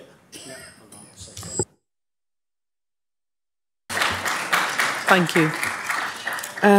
It's looking like the amendment will be agreed. Can I ask your agreement on that? Agreed. Thank you. So the new motion will read with the amendment in it. I'd now like to give the opportunity for those who wish to speak to still speak on the substantive motion. So we have Councillors McKeith, Eyre, Mann and Scott. Is there anyone else wishes to speak? Madam Mayor? Sorry. Councillor Guy. Madam Mayor, sorry, if I could just... Sorry, Councillor If I could just mention that Councillor McKeith is no longer in the meeting, so won't be able to speak. Oh, sorry. Thank you. Thank you very much. Do you know, I thought I just couldn't see him. Yeah. Councillor Johnston put his hand up. Did Councillor Johnston have his hand up? Yeah. So, Madam Mayor, if I can just check, I've got Councillors Eyre, Mann, Ian Scott, Guy and Johnston. Okay. Right. Thank you. Councillor Eyre, please. Thank you, Madam Mayor. I'd like to start by saying that I welcome and fully support this motion. Madam Mayor, it's over 20 years ago now that I changed direction in my nursing career and I became a health visitor. In that role, we worked to protect children against discrimination and all the other issues and evils that they had to deal with. These were children that were cared for, vulnerable, and whoever needed our help. There's nothing new about discrimination. It's as old as the hills and all the other issues that these young people have to face. I think this motion, it's important because it's what I consider a starting point. A starting point to look at other and more in-depth issues faced by children who are cared for, vulnerable or whoever. We need to identify these issues, and as Councillor Farthing mentioned, we need to involve everybody that has something to do with their care, the children themselves, other carers, and whoever we need to listen to. We need to think about exploring new approaches to meet all needs, not being scared to break the mould, to think new and to think different. The courage to ask possible questions that we have to raise once we get the information, and to brace for possible difficult answers. I started in Shuastart over in Southwick 20 years ago, and this and all those problems, they existed. They exist today, and I'm sad to say they're going to exist in the future, whatever steps we take. And this is going to happen because no child has any influence over the circumstances they're born into or the family. So I applaud this motion. I think it's a great starting point.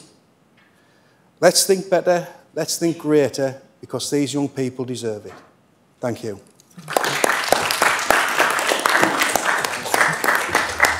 Thank you, Councillor. Councillor Mann. Thanks, Madam Mayor. Very happy to support the motion and the amendment. And I'm going to keep this very brief because it speaks for itself, doesn't it? Discrimination is not to be tolerated anywhere for anything by anybody. Discrimination is not right in the country, in the UK, against anybody. Our protected children, our cared for children are protected because they're looked after, because they're cared for, because of reasons that are not their own fault. So we don't want to add to that by discriminating further against them. What we don't want to do, I believe, is label them either. We need to set a level that we're not adding to it by saying, well, you were in care, so therefore you have a protected characteristic. I think that's going a wee bit too far. But I agree with everything that is being said and will be said eloquently by members of the scrutiny committees. Yes, I support it. Yes, it should be supported. As I say, keeping it brief, but let's not label people. That's the only point I have. Thank you very much. Thank you, Councillor. Councillor Ian Scott, please. Thank you once again, Madam Mayor. This motion is truly welcome and I promise I will keep it brief.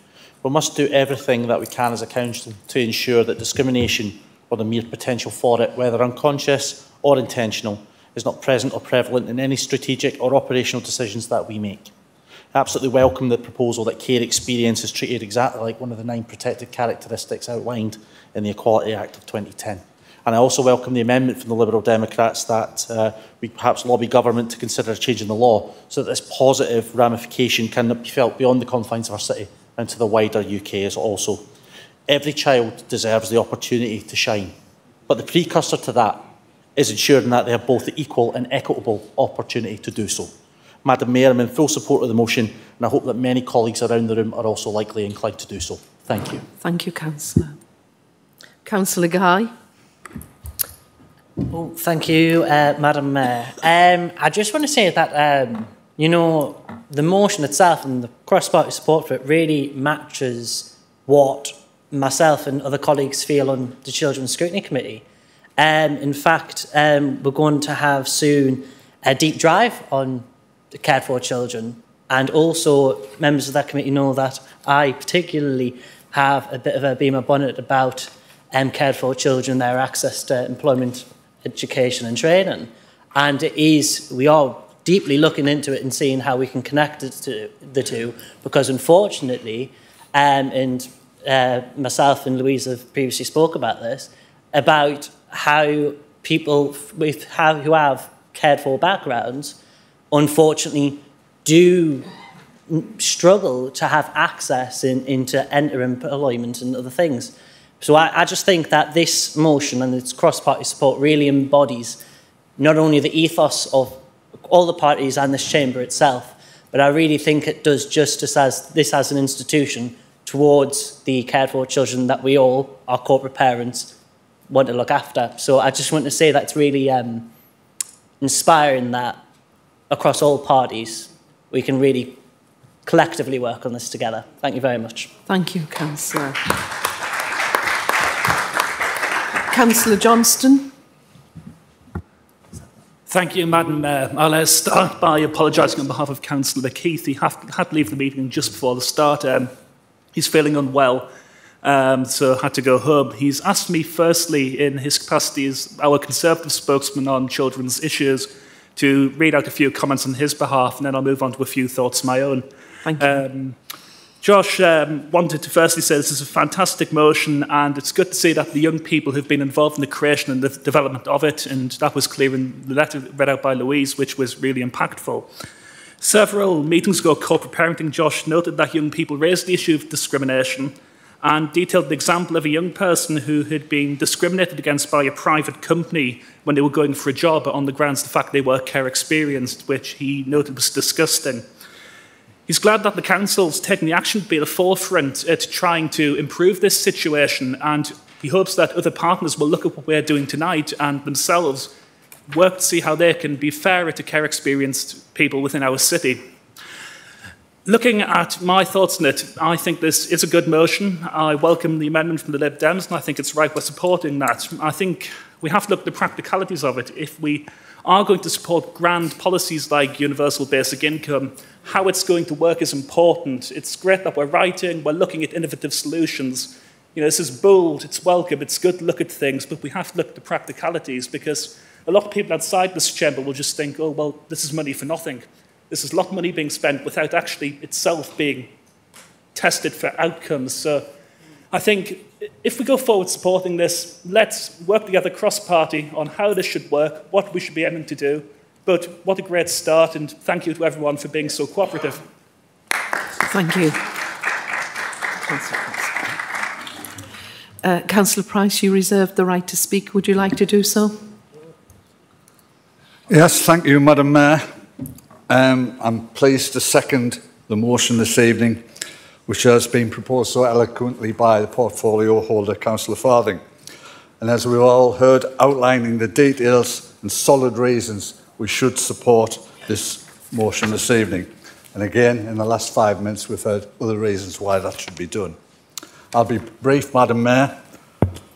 The formal definition, as we've heard, of protected characteristics is simply, it is against the law to discriminate against someone due to the 9 characteristics.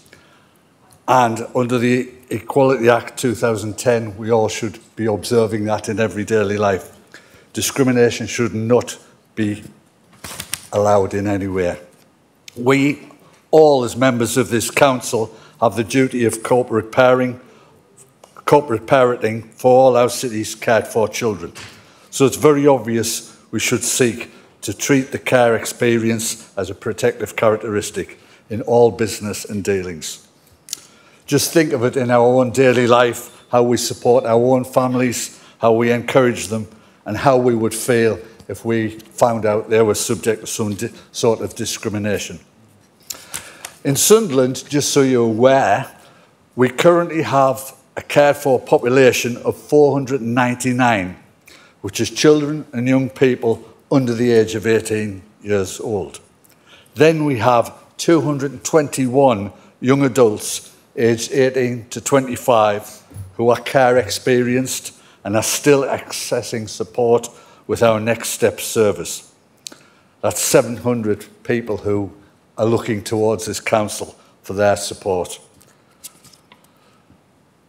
At any one time nationally, Madam Mayor, statistics show that in 2022 there were 400,000 children in the social care system, and more than 80,000 of these are children in care today. So we see it's a major issue in our lives. In simple terms, at present, there are currently 700 young people in Sunderland relying on us. We are their family. And on meeting some of these youngsters, as Councillor Farthing highlighted, and chatting, we've heard their stories. And as any youngster, they are keen to move on. They are thankfully, many of them, very ambitious and hopefully finding their desired employment.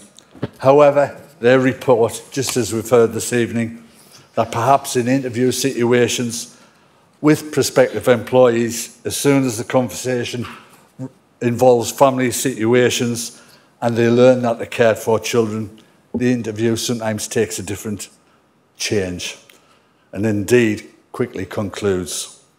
Such a stigma we must do everything to eradicate. I would ask all members to support this motion. Thank you.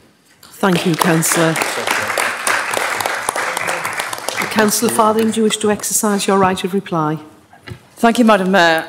I'm pleased that it seems that the whole council will support the amended motion, and I'm delighted with that, and will be reporting back to our colleagues on the Change Council. We do have corporate parenting training being developed at the moment, and I know that the corporate parenting board members have been invited to take part in that training just to test it out. I think it's going to be very similar to what we've had before, but I've asked that the Director of Children's Services, Jill Colbert, ensures that gets into members' training programme for an annual refresh at the same time as safeguarding. It's important that we all understand what our corporate parenting responsibilities are. Previously, the Change Council did develop the training, and it was very impactful. I'd also like to draw Council's attention to other work that the Change Council has done on behalf of cared for and care experienced young people. They have launched something called Change the Language campaign. Now, if you've not heard about that, I would ask all of you to ensure that you do understand that there is a difference in the language that we should use. We shouldn't refer to care leavers. We should talk about people who are care experienced. And it does take a while to get your head around it. But when I first was involved as a member looking at children in the cared for system, they had this label of LAC, local authority cared for, which is a horrible terminology. And then that's been changed to cared for children, and now we've got care, a different sort of terminology altogether. The other thing that our young people asked us to sort of look at was the fact that we used to talk about putting in them in, it wasn't a home that we put them in, it was a different word. I've forgotten what it was now because I've got so used to using the word home. But it's something that we can all look at and sort of use that new language and encourage others to use it, because I have challenged at my governing body that the head teacher was still using terminology which I didn't feel was appropriate, but that has changed because I have been persistent, because I've done my duty as a corporate parent. So I would, ask you all to look at that language and ensure that it is spread across the city, because that would actually be doing something that our corporate children have asked us to do.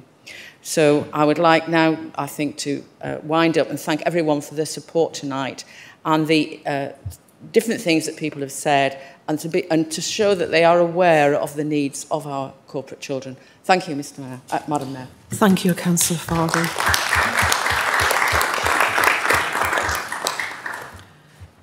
Can I ask if Council is agreed on the new substantive motion?